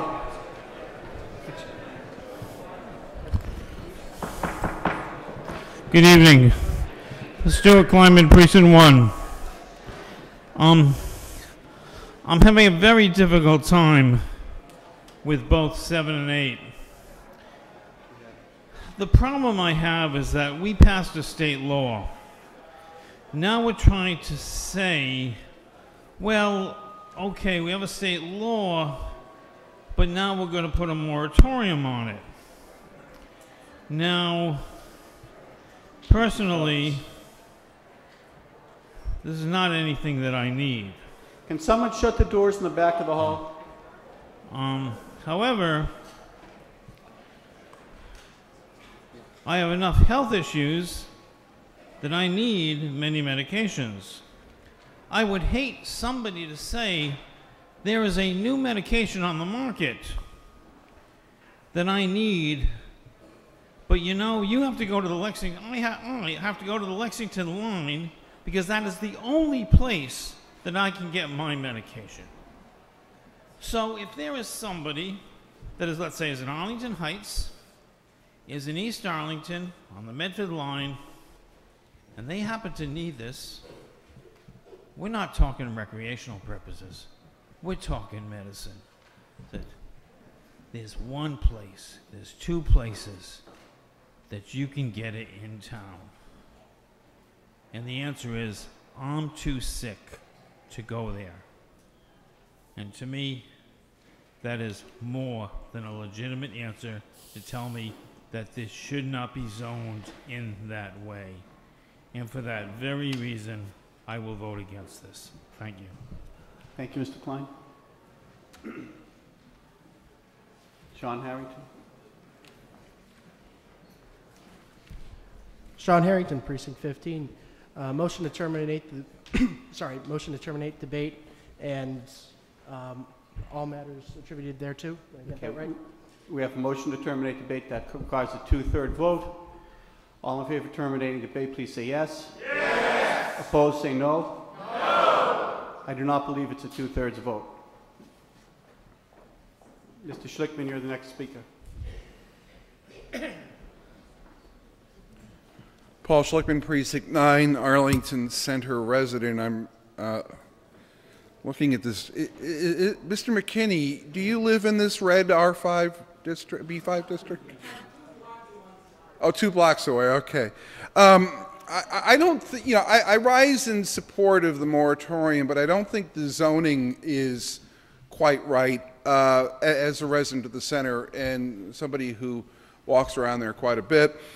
At 299 Broadway, at the corner of Alton Street, we have a right turn drug rehab center, which is right across the street from the red B5 commercial district where we're going to put the dispensaries. And I'm wondering if it's really such a great idea to have a zoning bylaw which is putting the marijuana dispensary across the street from the drug rehab counseling center. So I think the R5 district needs to be rethought, and with the moratorium giving us another year to think of where we really want to put the dispensaries, I'd urge a no on 7 and a yes on 8. Thank you, Mr. Schlickman. Mr. Helmuth? Ringing. Thank you, Mr. Moderator. Eric Helmuth, Precinct 12. I just have a question about sort of the timing and the sequencing, and if I could get a clarification. If we pass the Hold on, can someone turn this mic off? I think that mic is ringing. That's why it was off in the first place. Yeah. Just press Okay, there we go. Thank you. Go ahead, Ms. Helm. Thank you. So if we pass the moratorium under 8, sort of what bad things happen? You know, to the people who really want us to do 7 now, what's the downside? Yes, And right. if we pass 8 but don't pass 7. You're going to have to go to the middle mic. Juliana Rice, Town Council. No bad things happen in the sense of you give up an opportunity to pass 7 or some other zoning bylaw next year. Is that the question? Yeah, it was poorly phrased, though. So, Mr. Moderator, let me try again. Is there time, if we pass 8 but don't pass 7, is there time to do another 7, to do another zoning bylaw before a marijuana dispensary business could be in place? Do you have an answer for that, Ms. Rice? Yes, I do. And yes, there would, because zoning bylaw changes, if they're approved by the Attorney General, become retroactively effective to the date they were first advertised, so that if a zoning bylaw change were proposed next year in, say, February or March, and that were later approved, that would be in effect at the time the moratorium expired. Okay, so we could do the moratorium now, and that would prevent anything from happening. We'd have that 1-year period, and then we could still sort of do another zoning thing, and it'd still be in time. Right, and if I could just add one point that maybe will address some of this confusion. At the time the warrant opened and closed and that articles had to go in, we did not know if the Attorney General was going to approve local zoning bylaws that imposed moratoria. So 2 options were presented. As it turned out, the Attorney General did approve that, but we didn't know at the time. So I understand that it's confusing to have these 2 seemingly inconsistent articles, but that's the reason for it. Thank you. Thank you.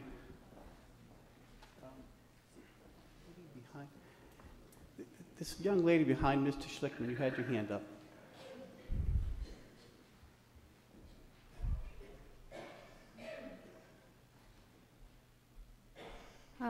Zarina Memon, Precinct 21. I actually, and I'm in favor of both Article 7 and Article 8. The reason being is this is just a complicated matter that the voters of Massachusetts responded very positively, and I think it's great. And if we don't vote for Article 7, we're going to be stuck with a site that the state may choose for us. So I think it's great that we already investigated this matter. And as far as I know, the state may choose about 5 sites, not 13 or 35. I think there's some misinformation that was given here earlier. This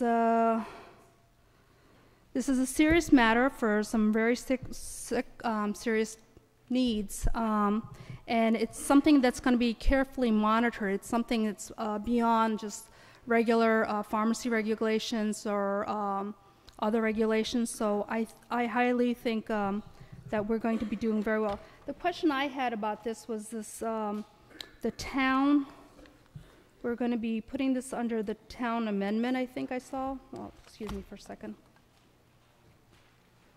Oh, Section 505 of the zoning bylaws for home occupation. I'm not clear on that. Can somebody clarify that for me?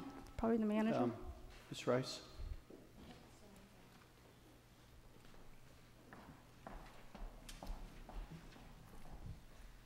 Thank you, Mr. Moderator. Juliana Rice, Town Council.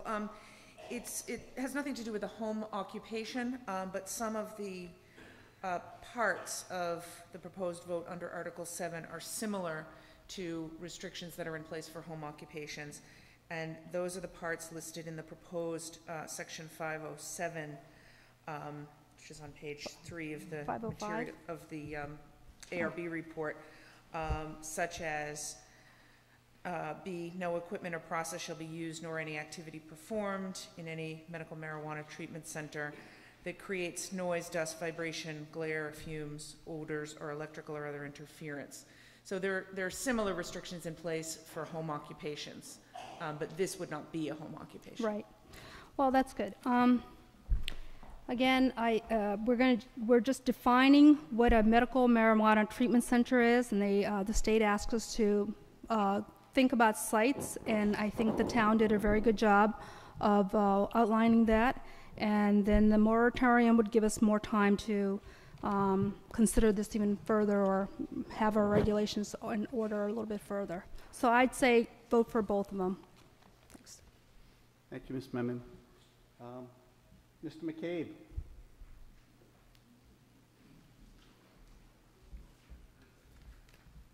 Mr. Moderator, Harry McCabe, Precinct 21.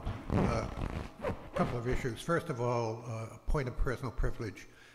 When we're counting the standing vote, would you ask the good members to clear the aisles? I came very close to falling on the last one. Very well. Please do that. Secondly, not to belabor the point, but our job here tonight is zoning.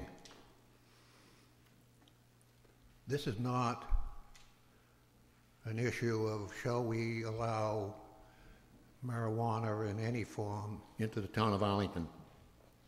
For the record, I am completely, totally, irrevocably opposed to bringing marijuana into the town of Arlington under any auspices. However, that's not the issue. We cannot control that. If we approve both of these articles, that will not bring marijuana to Arlington.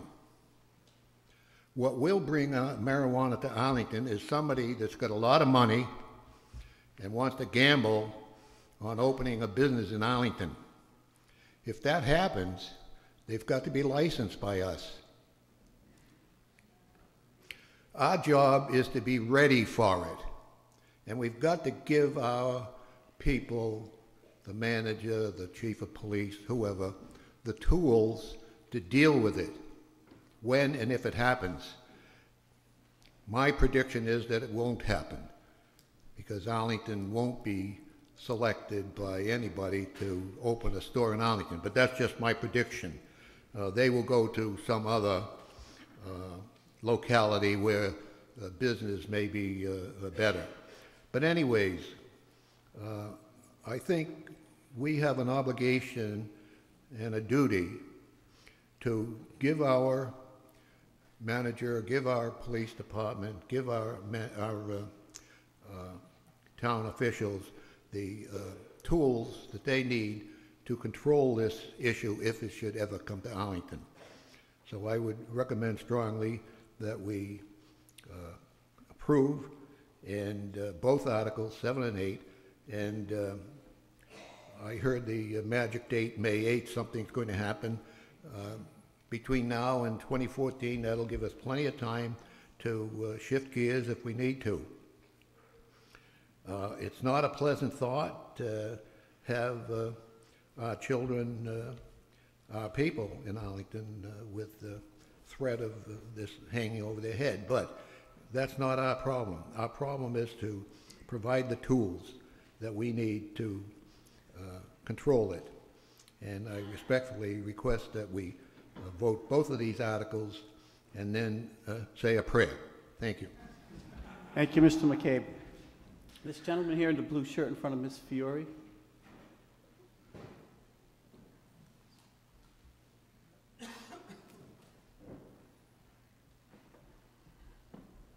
Nathan Swilling, Precinct 4. I move to terminate debate on all matters. Okay, we have a motion to terminate debate on all matters. All in favor, please say yes. Yes. Opposed, say no. No. In my opinion, that is a 2/3 vote. Okay, we have before us Article 7, Zoning Bylaw Amendment, Medical Marijuana Dispensaries. This requires a 2/3 vote. All in favor, please say yes. Yes. Opposed? No. In my opinion, the vote is defeated. No. 5 people have arisen. Okay. All in favor, please rise. All in favor of Article 7, please rise. Same tellers, please keep the aisles clear.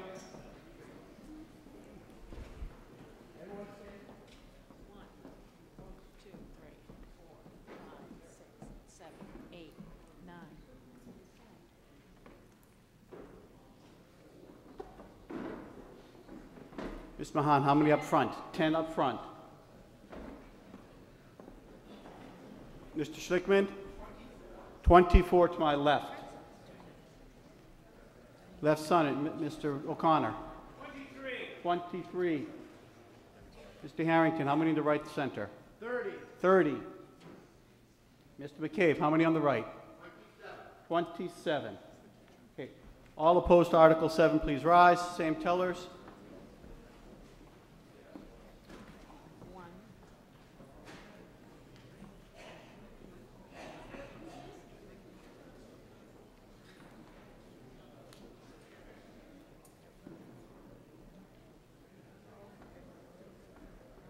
Ms. Mahan, 1.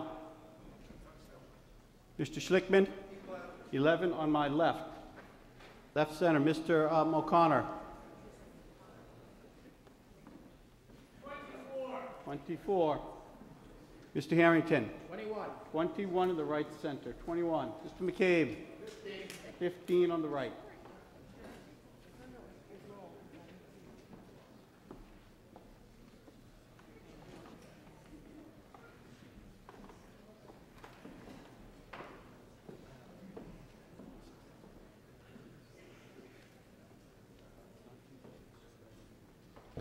The vote fails. It is 114 in the affirmative, 72 in the negative. Had to be 2/3, so it does not pass. No standing vote. Sir?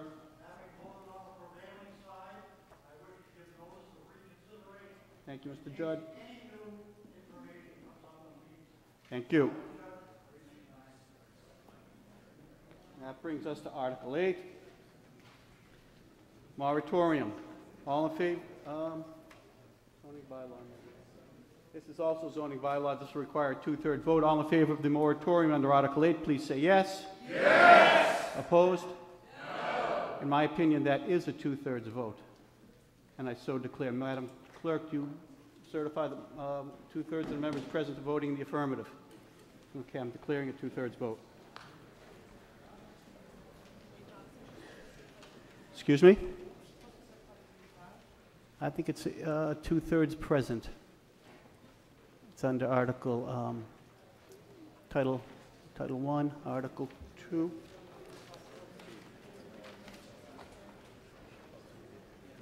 I can certify 85. Madam Clerk, certify 85 members are present and voting in the affirmative. Yes.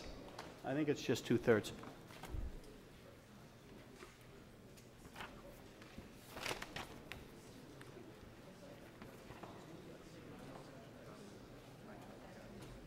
Well, you check that. That brings us to Article 9. Grant of an easement, Thompson School. Mr. Dunn. Thank you, Mr. Moderator. Dan Dunn, Board of Selectmen. I don't have much to add beyond the comment, which is to say that in the reconfiguration of Thompson School, there were 3 poles that were originally on the street, essentially, like in the sidewalk, and that's within where the poles usually are. When the reconfiguration happened, the poles were moved deeper into the town property, and that what requires some sort of special permission to be given to Verizon to have those poles. Those poles are actually already in place. Okay. Very well. Mr. Schlickman?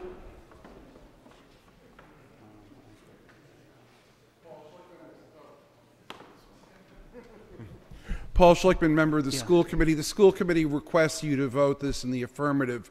What's happening is there's a pull-in area on North Union Street where people can drop off children, and because of that, the poles had to be moved back onto the school department property, and that's what this easement's about. So please vote to support this. Mr. Berkowitz?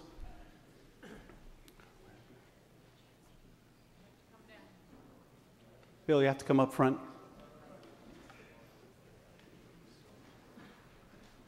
Who had the hand up? Jamison?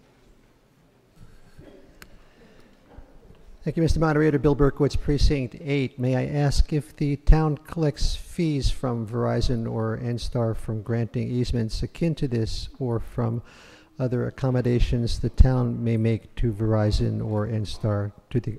If not, should the town be collecting such fees?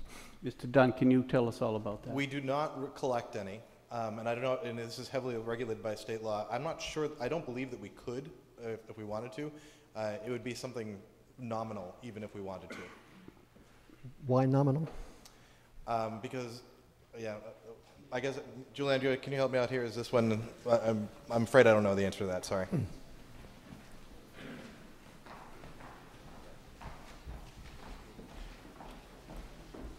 Juliana Rice, Town Council. If we did, we could expect that to be passed along to the ratepayers through Verizon. But as a general rule, municipalities will accept a nominal compensation. If we were to engage in, say, an RFP type process, we'd have to get an appraisal to demonstrate the value of the property that's being given, and it would be, I think, very difficult to come up with an appraisal that would show that it's worth any more than just nominal value. Thank you. Thank you. Mr. Wagner? Thank you, Mr. Moderator. Carl Wagner, Precinct 11. I support us all very quickly dispatching this in the affirmative. However, as anybody who reads the Arlington Advocate for several years can tell you, there are a number of ugly double poles that I believe the utilities, perhaps Verizon, have promised to get rid of.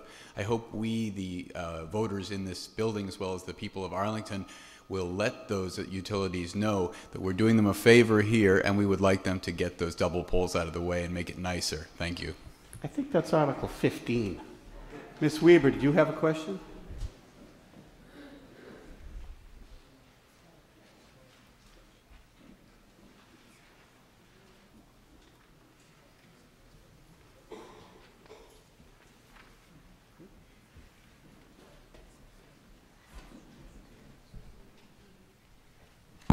Janice Weaver, Precinct 21. I just wanted to know why we never asked Verizon or NSTAR to put the cables underground, especially now where the possibility of flooding is much less with the type of cables that they use. Yeah, who wants to tackle that one?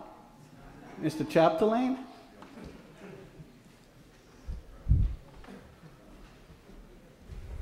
Adam Chapdelaine, Town Manager.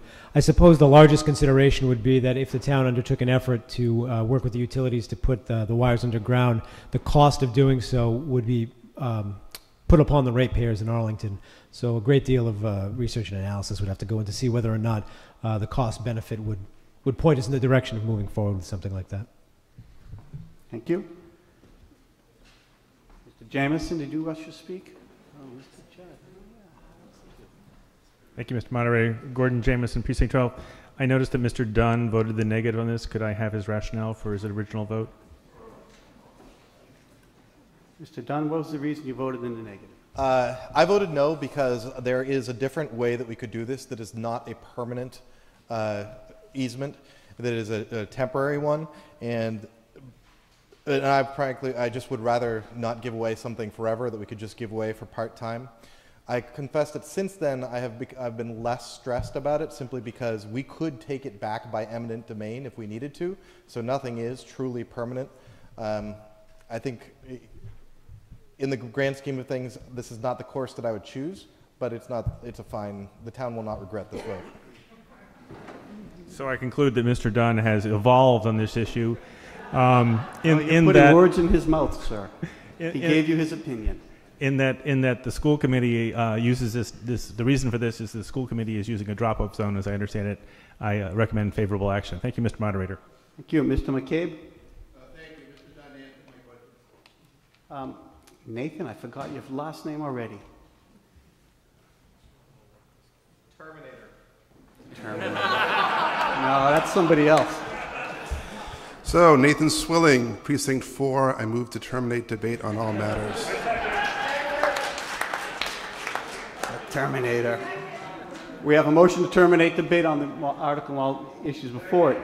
Second, all in favor, please say yes. Yes. Opposed? No. In my opinion, it is a 2/3 vote.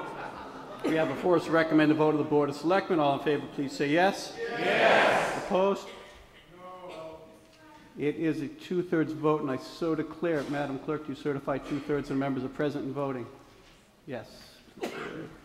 2/3 of the members present are voting in the affirmative. Those are the proper words. That brings us to Article 10. Thank you, Bylaw Mr. Amendment, junk dealers.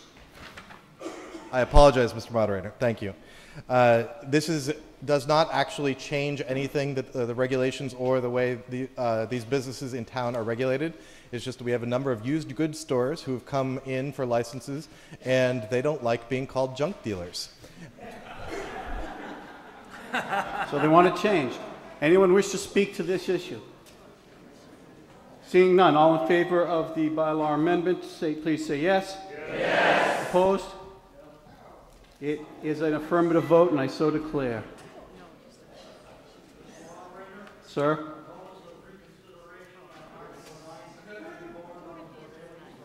Okay, usually we take our notices of reconsideration at the close of each meeting. Thank you. That brings us to Article 11, bylaw amendment, use of public land property. Mr. Dunn. No action. I recommend a vote of no action. All in favor of no action, please say yes. Yes. Opposed? That is a no action vote. That brings us to Article 12. Mr. Dunn. Thank you, Mr. Moderator. The selectmen heard the presentation of the Procedures Committee, and we definitely support this change. I think that we look at this and we say change in town meeting is town meeting, and it's been here for hundreds of years, but at the same time that doesn't mean that we can't evolve. So we look forward to this and giving it a try, and if it turns out that we don't like it, then we will have the opportunity to change this rule again in the future. But I don't think we anticipate that. I think it's going to be an interesting and productive change for town meeting. Defer the rest of our time to the committee's presentation. Correct. I'm just going to recognize them in their own. I just want to correct one thing. You guys heard from both the Town Meeting Procedure Committee and the Electronic Voting Study Committee. Thank you for that correction. Thank you. Mr. Helmuth? Mr. Helmuth has reassured us it'll be shorter this time. Thank you, Mr. Moderator. Beg your indulgence while the slides come up. Name and precinct. Yes. Eric Helmuth, Precinct 12, and Chair of the Electronic Voting Study Committee, from whence this issues. So, as they always say, the devil is in the details, but we spent a lot of time thinking about just what level of detail ought we to encode in the bylaw, because once you pass a bylaw, you are stuck with that bylaw for better or for worse until the next year, unless the State Attorney General says, boy, you really messed up, and invalidates the whole thing. So, I'm still waiting for the slides, Mr. Moderator. Am I allowed to ask for a pause? Oh, no. No, certainly no, not. You just keep talking. I'll just keep going. All right. Technology will catch up with you. Yes, that's right. I should know that. So our approach was, first of all, to change as little as necessary or as possible. We don't think anything is broken with town meeting. The way we've done things for 100 years is not broken. This is an opportunity to advance the democratic promise of town meeting, to further elevate it as an elected representative legislative body. Secondly, so you'll see that reflected in the bylaw. Secondly, the recommended bylaw changes, sorry. Secondly, we thought it was important to permit electronic voting but not require it. One of the very practical reasons is computers can crash. The power can go out. We need a legal backup system, so that we don't have to all say we're going home until they fix the computer in order to vote. Thirdly, so I'm on, if we can put that in presentation mode. This is why we need the option for the moderator. That's right, it's making the point. Thirdly, we thought that there was a certain sense in keeping a parallel structure with how we currently do things. And you'll see this in the recommended bylaw changes, that sort of for every existing way of voting, there's an electronic option that's parallel. And speaking of option, the committee does recommend leaving a fair bit of operational discretion to the moderator. And this was after careful consultation with a number of other towns. One of the towns told us, we kind of wish we hadn't gotten so specific in the bylaw and tied our hands, because frankly, every town meeting is a little different. And the exact ways we want to do this, we may need a little time to figure out. So this is entirely a question for you to think about, how much discretion you want to give the moderator in deciding how we do an electronic vote, or when we do it, and all that. And we have built in things to our proposal that would give town meetings specific power. But I think that that's a principle that we wanted to err on the side of leaving discretion and giving us some time to get this right. So what would these proposed changes do that you have before you? They would permit electronic voting for any vote, but not require it. They would, as I said, preserve all the current methods as legal alternatives. It would continue, importantly, to provide for an official roll call. 30 members can stand. I will point out that a roll call becomes unfathomably faster in about 2 or 3 minutes instead of 30 or 40 minutes as we have had before. But that's still there. For that matter, 5 members can still stand and request a counted vote, which could be done electronically. As a final note here, because the votes are already in the system, we're recommending that if 30 people do request a roll call, that we just use the votes that are already in the system if there's been a prior counted vote that hasn't been displayed in full. And I'll be happy to answer questions during the debate. I know I'm going very fast. An important provision in the bylaw that the committee unanimously feels very strongly about because it goes to the core of the goal of advancing accountability is that whether or not we show the individual votes in the hall, we really want and recommend that the bylaw says that our individual votes are available to the public electronically and kept presumably on the town's website or whatever follows websites for 3 years, because that's the mechanism that our constituents can really look up and see how we did. There is an element to require an immediate display of individual votes, how I voted, specifically if the margin is close. That is a provision that we put in that is a safeguard. There is a small danger, we don't know how much, but somebody could illegally leave, give their clicker to another person, say, vote for me. That's, you're not allowed to do that. One of the ways that you can deter that is through public scrutiny.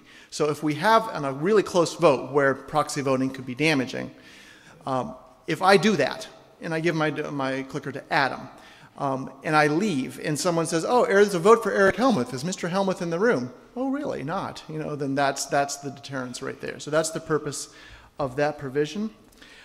There is a cleanup item that you'll see that eliminates a never used provision. There's a little sentence in there that says we can vote by show of hands, and we want to take the opportunity to just delete that since we never ever do it. Yes, ma'am. Wait, miss, you can get in the list. So you've seen these slides before, but these are further examples in case we need to have them for discussion later, and I am almost done. And then we have the specific changes. I think actually I will just kind of pause right now and happy to discuss any of this. If you want to get a copy of the report for some of the detail, I think there may be still some left in the back of the room, and that might be a useful reference as we go through the discussion and debate. Thank you, Mr. Helmuth. I put you on the list, Ms. Phelps. Mr. Loretti?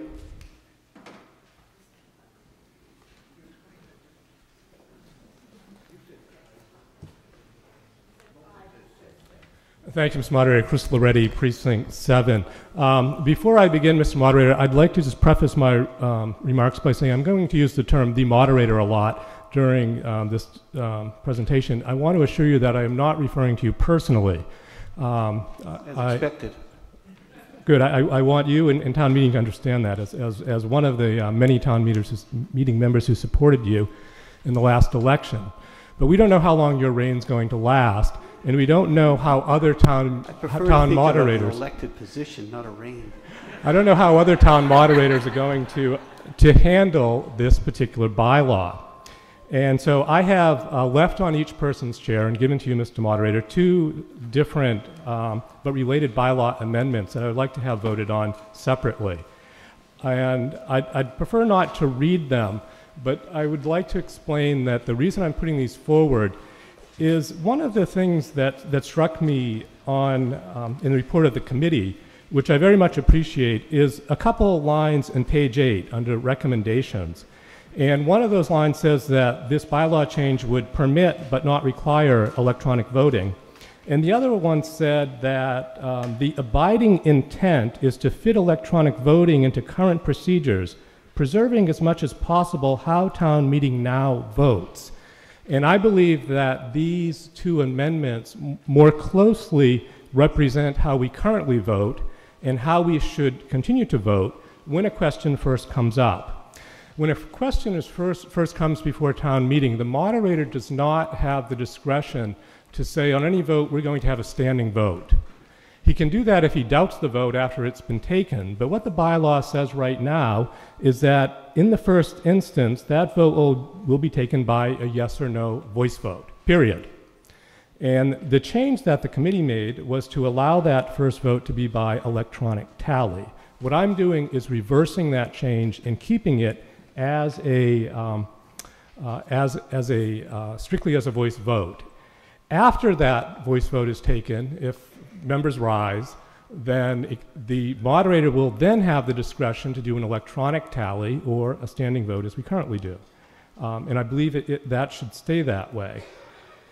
The second change that I'm making is to strike the last sentence at the end of the first paragraph, which says that if the electronic vote has a margin of difference of less than 6 votes, then the votes will be displayed. And that's really the equivalent of a roll call vote. Under our existing bylaw, right now, the only time you can have a roll call vote is when 30 members rise.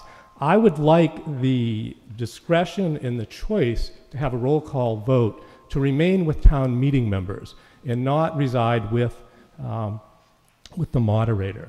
And so that's the reason for the second bylaw change. That's really in keeping with the spirit of preserving as much as possible about how town meeting now votes. And I'd like to address one issue and explain a little bit more about the voting in particular. I was going to show a video, but given some of the difficulties we've had, there was a comment made earlier tonight that watching this electronic voting is about as exciting as watching paint dry. And I've got to tell you, that was exactly my reaction in watching the many videos that the committee posted on its website. It takes at least 2 minutes to do a vote. And in one of the videos that I had hoped to show, the moderator says, no, somebody rises to terminate debate. The moderator says, there is no one on the list. How do you think they're going to vote? Well, they go to the electronic vote, and 2 minutes later, they come up with a vote of something like 150 to 12. We don't need to take that much time on routine votes. And to the point that electronic voting is allowed but not required, the way the bylaw change reads right now is if we get a moderator who says all votes are electronic, then electronic voting is required because it's entirely at his discretion. And that's why I want to strike that sentence at the end of the first, or strike that additional language at the end of the first sentence. The other issue that comes up with this, and I think people need to understand that effectively every electronic vote is a roll call vote, at least the day after, because if the moderator doesn't choose to display how people vote at the meeting, that information will always be available. And one of the concerns I have is something that's been happening recently, and that's been the targeting of town meeting members based on the way they vote. And if that's going to happen, I think people ought to stand up and be requesting the votes. It shouldn't happen by default because it's close, and it shouldn't happen because the moderator has chosen to choose an electronic vote. If people want to do that kind of thing, and I recognize there's no way of stopping them, they need to literally stand up and be counted.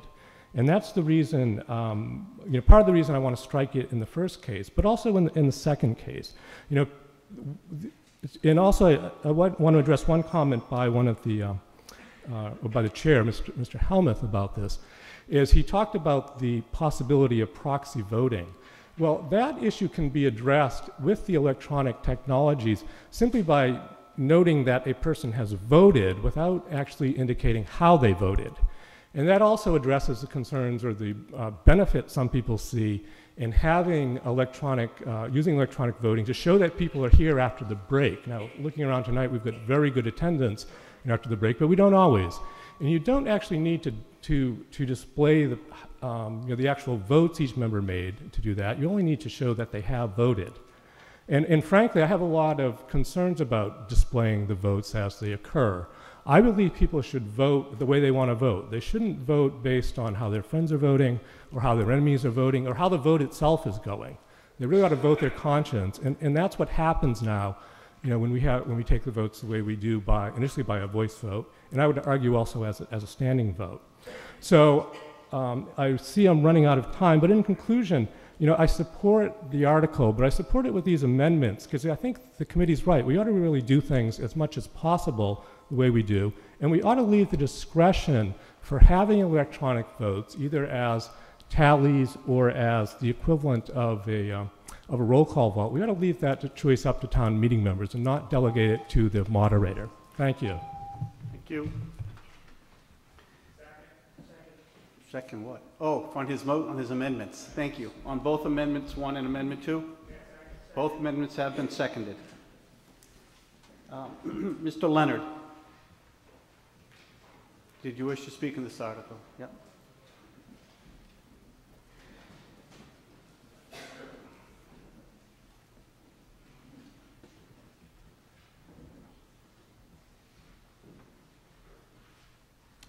Thank you, Mr. Moderator. John Leonard, Precinct 17, with 2 questions, if I may.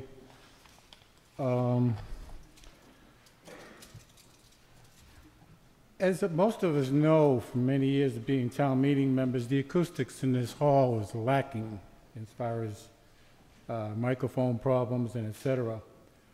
I'm wondering, is there any way of having this organization that is backing this, maybe on the last night of town meeting this time, to possibly set up a makeshift operation to try their wares in town hall from all sections of the hall? I'm going to attempt to answer that, and if I have it wrong, I'll have Mr. Helmuth come forth. The simple answer is no. No organization is backing this. This was a town meeting article last year, and we studied several different vendors, and this would have to go out to bid, so there's no particular vendor that we've thought about, that we've chosen, that we've speculated would win the bid. And the committee did not ask any of those vendors to come forth, and if they did, our impression was all they would show up was the clicker itself, because otherwise they'd have to hardwire in all 252 members into the computer in order to have a demonstration vote. So the simple answer is no. Well, my concern, I guess you've already figured it out, is that we could go ahead with this process and find out that due to one thing or another, due to the structure of the building or whatever, the acoustics or the environment of the building will present problems with this system working. Now, granted, it works in Brookline and all the other places, but we're not Brookline and all the other places. And we just don't know if this will work in here, I guess from what you're telling me, until it's actually up and operational. Mr. Helmuth, can you address that further? Thank you, Mr. Moderator. Eric Helmuth, Precinct 12, and boy, did I sit on the wrong side tonight. So the moderator is correct that I think it's not practical to have a vendor come in and do a demonstration.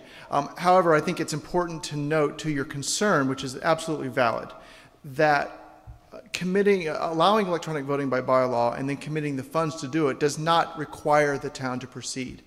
And I think I would pledge in my role with the committee as in its advisory role to the town manager and the IT director that we would test that and in this hall and even very likely have a public demonstration before we signed a contract and spent any money to make sure that it did work. That's how the leading vendor in the space does business, is they will come in and do a free demo during that period. So, so that's what I would commit to advocating for. The reason I bring this up is because on page 8, there is talk of a rental of the system for $1,300 per night. And I'm probably misinterpreting this, but I was wondering if if you were renting the system for $1,300 per night, could you get one night out of it to see if it works in the environment of Town Hall of Arlington? But I guess that question has been answered. My second question is, there's talk about handsets that we're going to be using in order to show our voting on certain articles. We're all aware that over the years, technology changes with a blink of an eye. Is there any way that a fail-safe could be built in that every time new technology arises, the town of Arlington wouldn't have to come out and pay more money for new and improved handsets because they can't handle the upgrades that are coming down the road? Mr. Helmuth, can you answer that question? Thank you, Mr. Moderator. Eric Helmuth, Precinct 12. I think that one mechanism for dealing with the obsolescence question would be to choose to go with a lease or rental agreement over a purchase. You know, a purchase has a lifespan, so you have to kind of do that calculation. The second thing I would say, though, is that in our investigation, the technology in its current form appears to be pretty mature to us. Some people have asked, well, why couldn't you do this with using people's smartphones? And that sounds great until you realize the nitty-gritty, that not everybody has one, and there are lots of other problems with that. So the idea of using individually keyed handsets with radio transmission is pretty stable, pretty reliable. So nevertheless, I think if we get to the point of addressing Article 42, the only thing that the Finance Committee is recommending that we do is start with a rental, and part of that is to see how much we like it before we commit a full $29,000, $30,000 to buy it. Thank you. Thank you, sir. Mr. Carmen? Mr. Carmen, oh, I thought Dean had his hand up. No, all right, next to him then. Paul Bear had his hand up, I'm sorry.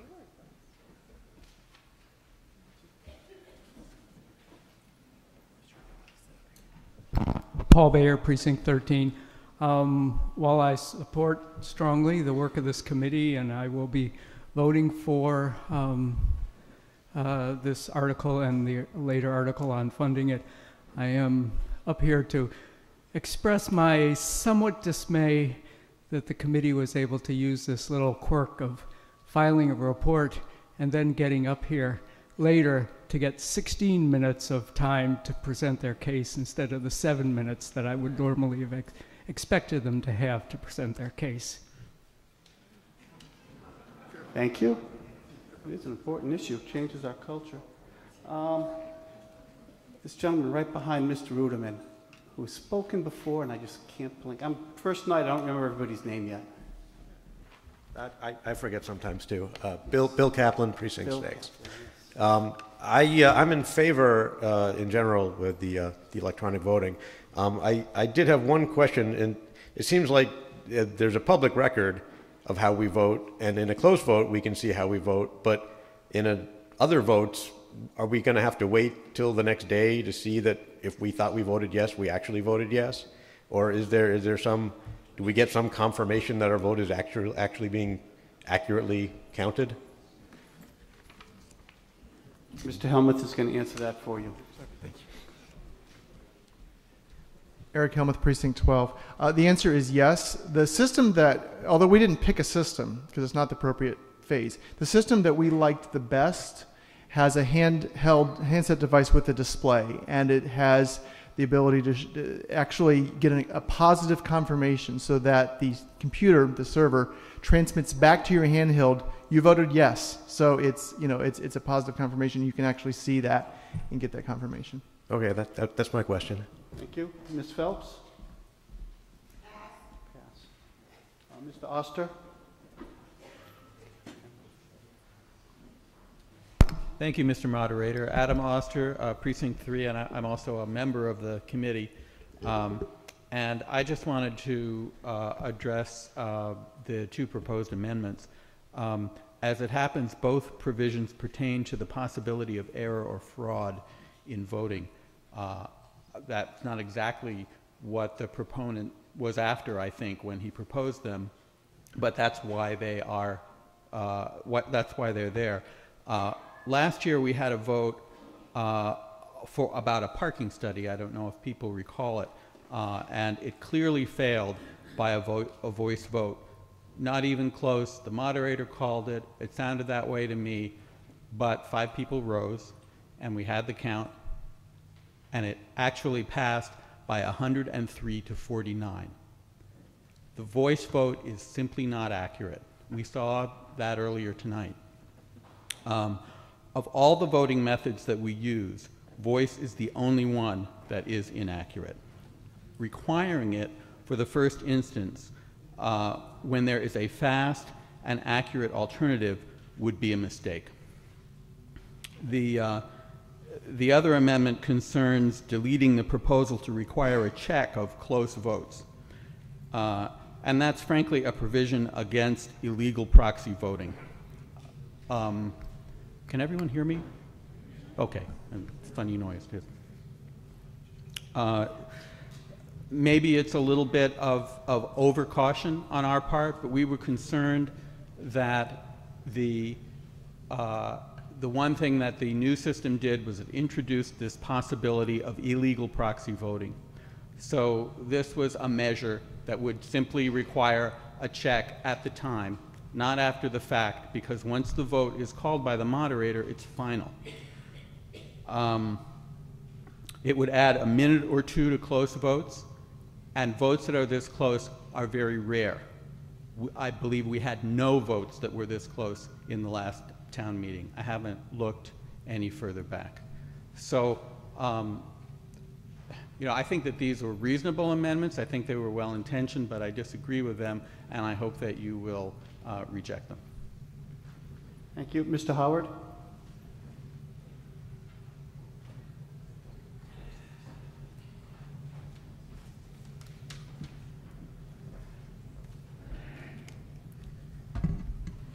Thank you, Mr. Moderator. This is a nice idea. Oh, name and precinct. What? Name and precinct. Oh, Pete Howard, Precinct 10. This is a nice idea. Mr. Helmuth and his committee have done a very nice job. They wrote a nice report. It has most of the information that anybody would want to know about this, or that can be known at this point. But we do not have a serious problem. It will cost plenty. It's not big dollars, but Mr. Dunn and Mr. Dosty both urged us at the beginning of the meeting to control costs. This is not controlling costs. Thank you, sir. Mr. Corey, Hugh.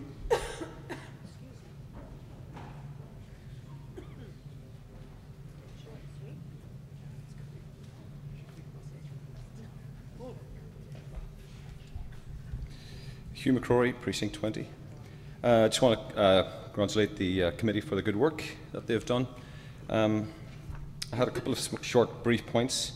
I also had the same concern as Chris already alluded to regarding which votes are electronic and which votes are voice votes, hence which votes are recorded, which votes are not. I'm also uncomfortable with the discretion of the moderator, although we have an excellent moderator in place at the moment. But we are setting up bylaws for the town of Arlington, and maybe after we're all long gone. I would ask the moderator, is it possible to amend an amendment? Actually, I think it's been done before. There's a... Yeah, you can make your own amendment. Well, it's... yeah, my amendment would be to Amendment 1, and that would be... to allow the sentence in place, but to put a clause in it which would allow the choice of the moderator to be overridden by town meeting. So it actually would be you would urge rejection of Mr. Loretti's amendment and acceptance of your amendment. Correct. Which would be you just write out what you want. Yep. Okay. Essentially, we would allow the town meeting to override the moderator in terms of his discretion of voice vote or electronic vote. So you would have to write something up and let us read it and okay. do it quick. All right, I'll try to do that. Well, okay. Okay. Juliana has triple pieces of paper you can do that on. Okay, thank you. So why don't you will preserve the rest of your time and we'll go on to the next speaker. The other couple of general points are the sense of voting accountability.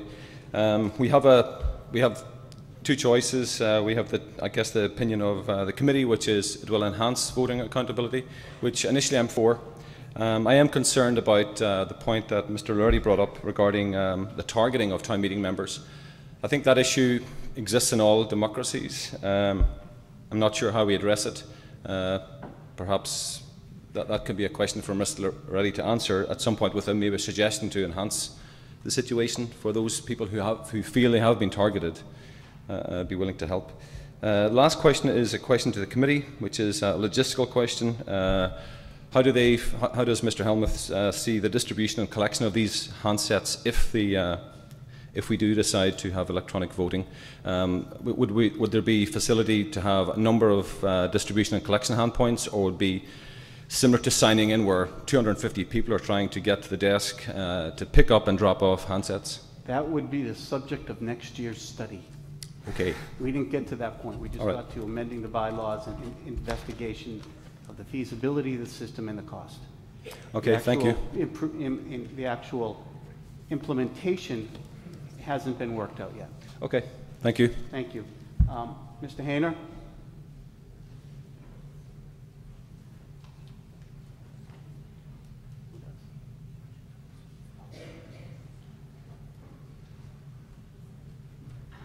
Bill Hayner, Precinct 2. I rise in support of the main motion and the subsequent motion to come later.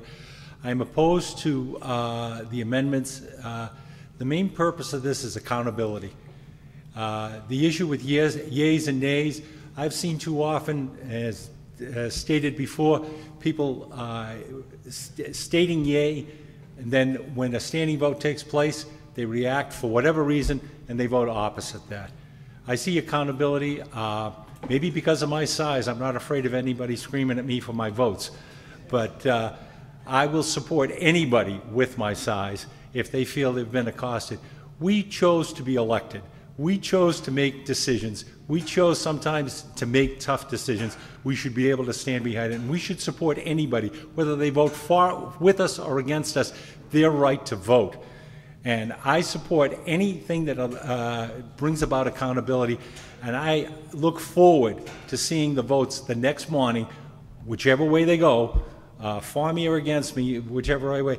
But the public needs to see where we stand to make a sensible choice the following year when they vote for us. Thank you. Thank you, sir. Mr. Dunn?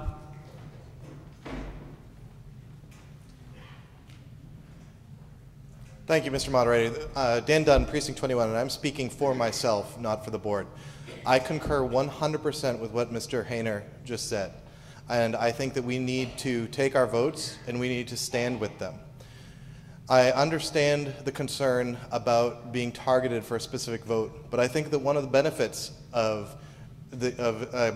that we're going to generate a body of votes. We're not going to be targeted because of a single vote that we took. We're going to have our work of our whole meeting, or in actual fact, over 3 years of our meetings for people to evaluate and look at us.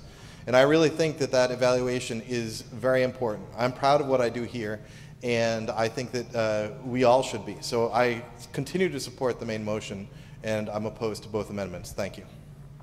Thank you, sir. Ms. Menon?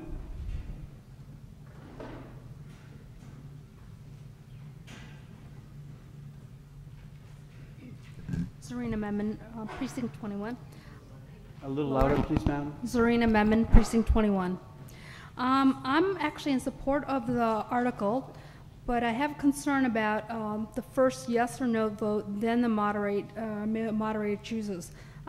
I feel that if we're going to invest in this technology, that we should try this on a trial basis. So I'm hoping that the moderator is going to go for that technology use first, and discretion of making the article work. Do you understand my question? No. Okay. I heard a in statement. In the article, it says a lot of these things about the yes or no vote voice or by electronic tally by an option at the option of the moderator. So you have to decide if you're going to use electronic voting or the yes and no voting. And so I'm hoping that when this article, if it passes, would be used with the electronic device that we're going to invest in. If you're asking me how I would do it, yes, I envisioned, frankly, on no action votes, voice vote. Mm-hmm. It's too quick. That's understandable. At the back of the warrant, we have a lot of housekeeping votes, OPEB, money for committees, money for the parades, etc. They're too quick. We just take those by voice. On votes such as Mr. Harrington's motion to table earlier, I would do that by the electronic clicker because it's a 2/3 vote. Boom, it tells me yes or no. I don't have to stand up here with this faulty calculator and try and calculate it. Right. On those, that's how I envisioned using it, but also it's going to be new for all of us next year, and we're all going to have to gain a measure of confidence that the thing works properly. Okay. Once we feel it works properly, we may want to use it a lot. We may want to just go through the easy ones without it, and anything else, use it. Okay. It's going to be a learning process for all of us. Okay, I have a couple questions also on, has there been any data lost in the towns that have used this? And also, what's the maximum length of time that's been used in these other towns? Can somebody answer that for me? Mr. Helmuth, can you address that? Eric Helmuth, Precinct 12. So the first question is, has there been any data lost? I've had no reports of that, but I don't know that it hasn't. I think that one of the reasons we recommend allowing a non-electronic backup each step of the way is because something could happen. It's unlikely, but something could happen. What was your second question? I'm sorry. And the length of time, the maximum time that's been used so far.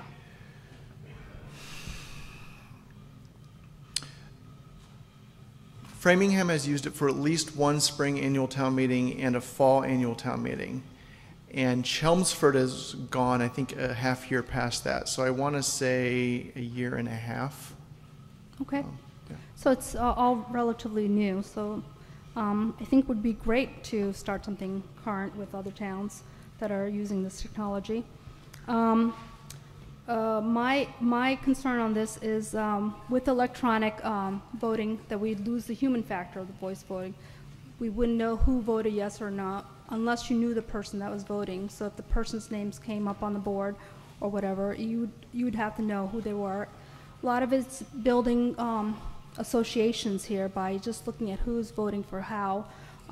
So maybe that would be lost. The human factor would be lost in this. But I still favor this article. I don't favor the amendments because I think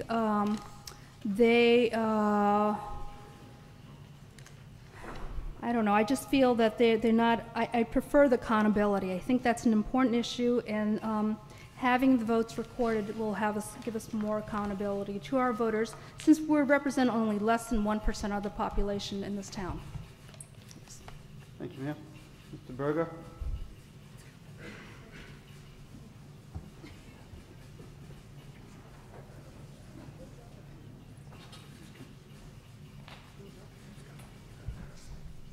Thank you, Mr. Excuse me. Thank you, Mr. Moderator. Eric Berger, Precinct 6. I rise to support this main motion, and I want to speak against the amendments. I want to reinforce what Mr. Hayner said and Mr. Dunn. It builds in accountability. I understand there's an expenditure, but I think it's worth it. We are responsible to our voters, and it builds in transparencies. And as far as the targeting issue goes, if someone wants to threaten me by saying, look, you voted this way, and so we're going to work to get you out, okay, I'm prepared for that because I stand by how I'm voting. So if I'm not representing my people, enough of them in my district, in my precinct rather, then I should be voted out.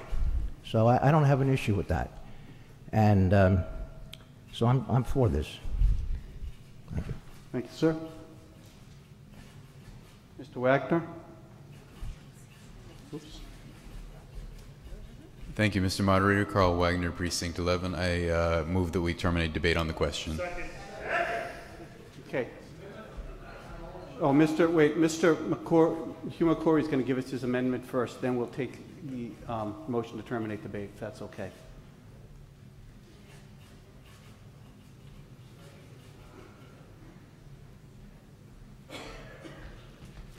Hugh McCrory, Precinct 20. Moderator, should I read out the amendment or should I deliver it to you? Read it quickly, then deliver Okay. to me. I, Hugh McCrory, do hereby submit the following motion to amend the Selectmen's vote on Article 12 by adding the following language to the end of the sentence, into the first sentence of the first paragraph, unless overridden by a vote of town meeting. Okay, thank you. Also, I wanted to say that I'm supportive of the intent of electronic voting. I just wanted to reassure everyone by future moderators and make sure our language is as soundproof as possible. Okay, thank you, Mr. McCoy. All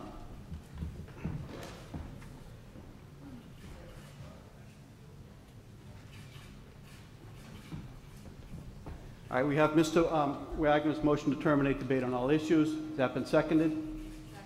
Second. All right, all in favor of terminating debate? Aye. Please say yes. Yes. All opposed? No. Oh my goodness. I believe it's a 2/3 vote.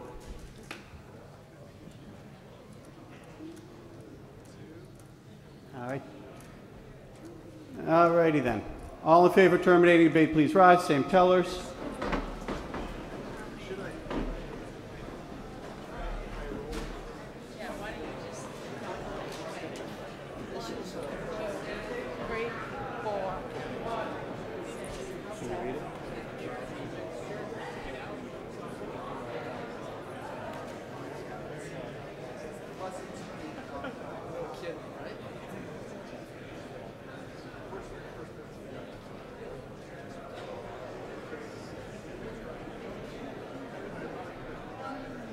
How many up front, Ms. Mahan?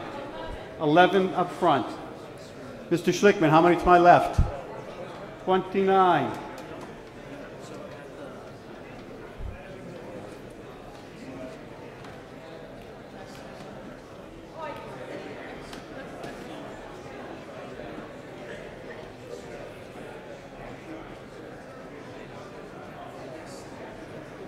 How many, Mr. O'Connor? 45 to the left center, right center. Mr. Harrington? 49. Mr. McCabe? 34 on the right. All opposed to terminating debate, please rise.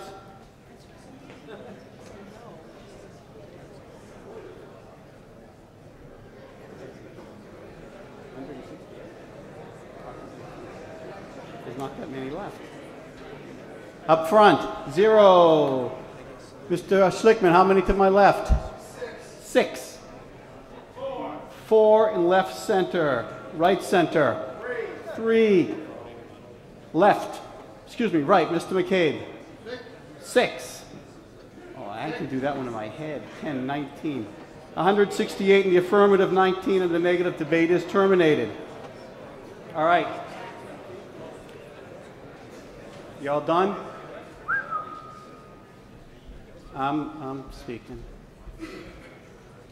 We have the main vote of the committee as recommended by the Board of Selectmen. We have Mr. Loretti's 2 amendments. His first amendment would strike the words "or" by electronic tally at the option of the moderator after the first sentence. His second amendment would strike the language at the end in the instance where the difference between the yes and no votes according to the electronic tally is less than 6 votes. And the individual vote shall be displayed. And then we have Mr. McCory's amendment, which opposed to Mr. Loretti's first amendment would say, unless overridden by a vote of town meeting. So that would say after the option of the moderator. So first we are going to take up Mr. Loretti's 2 amendments, then Mr. McCory's, then the recommended vote as it is or is not amended. Is that clear to everybody? Okay. All in favor of Mr. Loretti's amendment number 1, please say yes. Yes. All opposed, say no. That amendment is defeated, Mr. Loretti. I'm sorry. Mr. Loretti's amendment number 2. All in favor, please say yes. Yes. Opposed, say no. No. That is likewise defeated. We now have Mr. McCory's amendment. All in favor of Mr. McCory's amendment, please say yes. Yes. All opposed? No. That is likewise defeated, Mr. McCory. We now have before us the recommended vote of the Board of Selectmen, endorsed by the Electronic Voting Study Committee. All in favor, please say yes. Yes. Opposed, say no. No. In my opinion, that is an affirmative vote. Well, we have 5 good minutes left. Motion to adjourn has been put forward. All in favor of adjourning, please say yes. Yes. Opposed? No. Okay. Mr. Tosti. Oh. Yeah.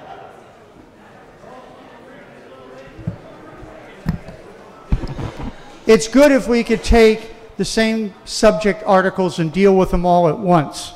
So therefore, the Finance Committee report, and I'll just read it quickly so you don't have to fumble through it.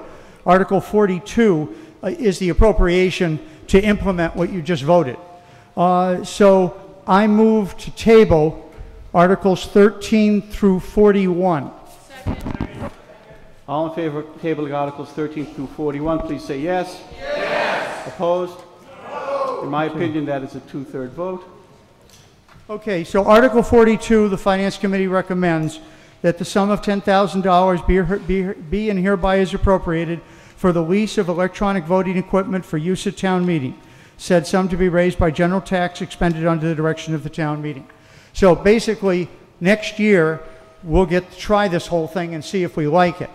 If we do like it, then the next year, the Capital Budget Committee will decide whether we should lease it or whether we should buy it.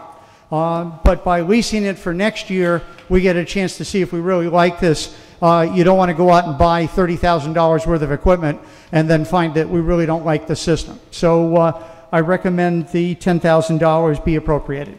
Thank you. Okay. Seconded, okay. Well, we don't have to second. That's the recommended vote of the committee. Yes, for what purpose you raise your hand, Mr. Judd?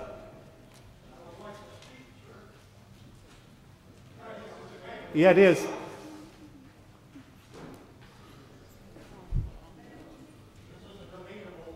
Yes, it is debatable. It is.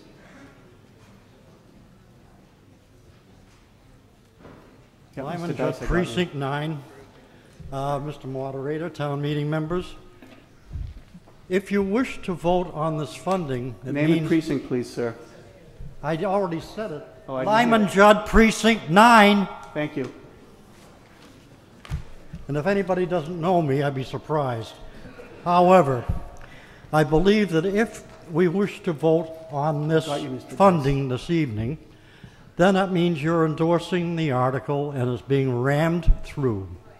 If you want to take a little more time to think about it till Wednesday or next week, I would suggest you defeat this particular motion. This is a parliamentary procedure to just push it right through. So I would recommend that you vote no on this, that is, on this motion. I would rather that we had voted not to suspend or not to table these other motions, because now, if we vote no on this, I will vote no, and if that's the prevailing side, I will move reconsideration so we then can take it up again. But I think this is a parliamentary procedure that could have been avoided. However, I think also, as far as the electronic voting, I think that there are several defects that should be corrected, but perhaps that can't be done because we have rejected amendments and we have also voted to pass this as more or less as written. I see no penalty in there for anybody falsely voting for someone else or proxy voting. Also, near as I can tell, there's 4 doors there, there's 4 there, and there's 2 at the back. I would suggest if there's anyone that doesn't want to have their vote known, you have your choice to get up and walk away. Mr. Judd, we're talking about the appropriation. Yeah, how we're going to implement those procedures next year if someone is lying about their vote, which is illegal. I would certainly hope so, and I would hope the penalty would be to remove them from town meeting immediately. Incidentally, sir, a procedural matter. I looked through the motions that you have in the parliamentary guide. No, you can bring those up. We were talking about the appropriation of Article 42. This is You want to bring those up, come up to me after the meeting, please.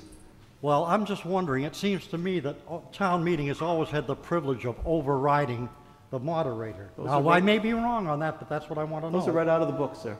Mm-hmm. Well, verbatim. Are there other motions? Mr. Judd, talk about the appropriation, please. Okay, well, I may be sure as with I you, Mr. said, Judd, but you've tried my patience in the past. Yes, and you've tried mine, thank you. Yes. And by the way, it's Mr. moderator, Dice, not dictator. That's why you don't get recognized, Mr. Judd. Ad hominem attack upon the body and its head. Mr. Dice, look it up. Mr. Dice, you have the chair.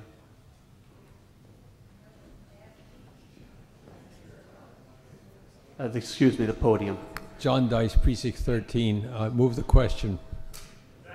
We have motion to terminate debate on the question. All in favor, please say yes. Yes. Opposed? No. In my opinion, it is a 2/3 vote. We have the recommended vote of the Finance Committee for $10,000 for electronic voting equipment. All in favor, please say yes. Yes. Opposed, say no. No. I think that is an affirmative vote.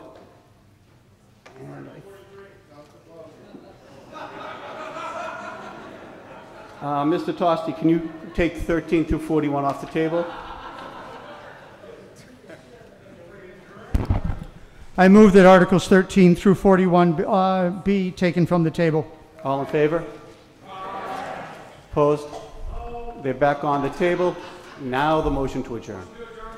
Motion to adjourn, all in favor? Mr. Moderator? Okay, we have any motions for reconsideration? Reconsideration on 42. Okay, we are adjourned. We'll see you next Wednesday. Thank you very much.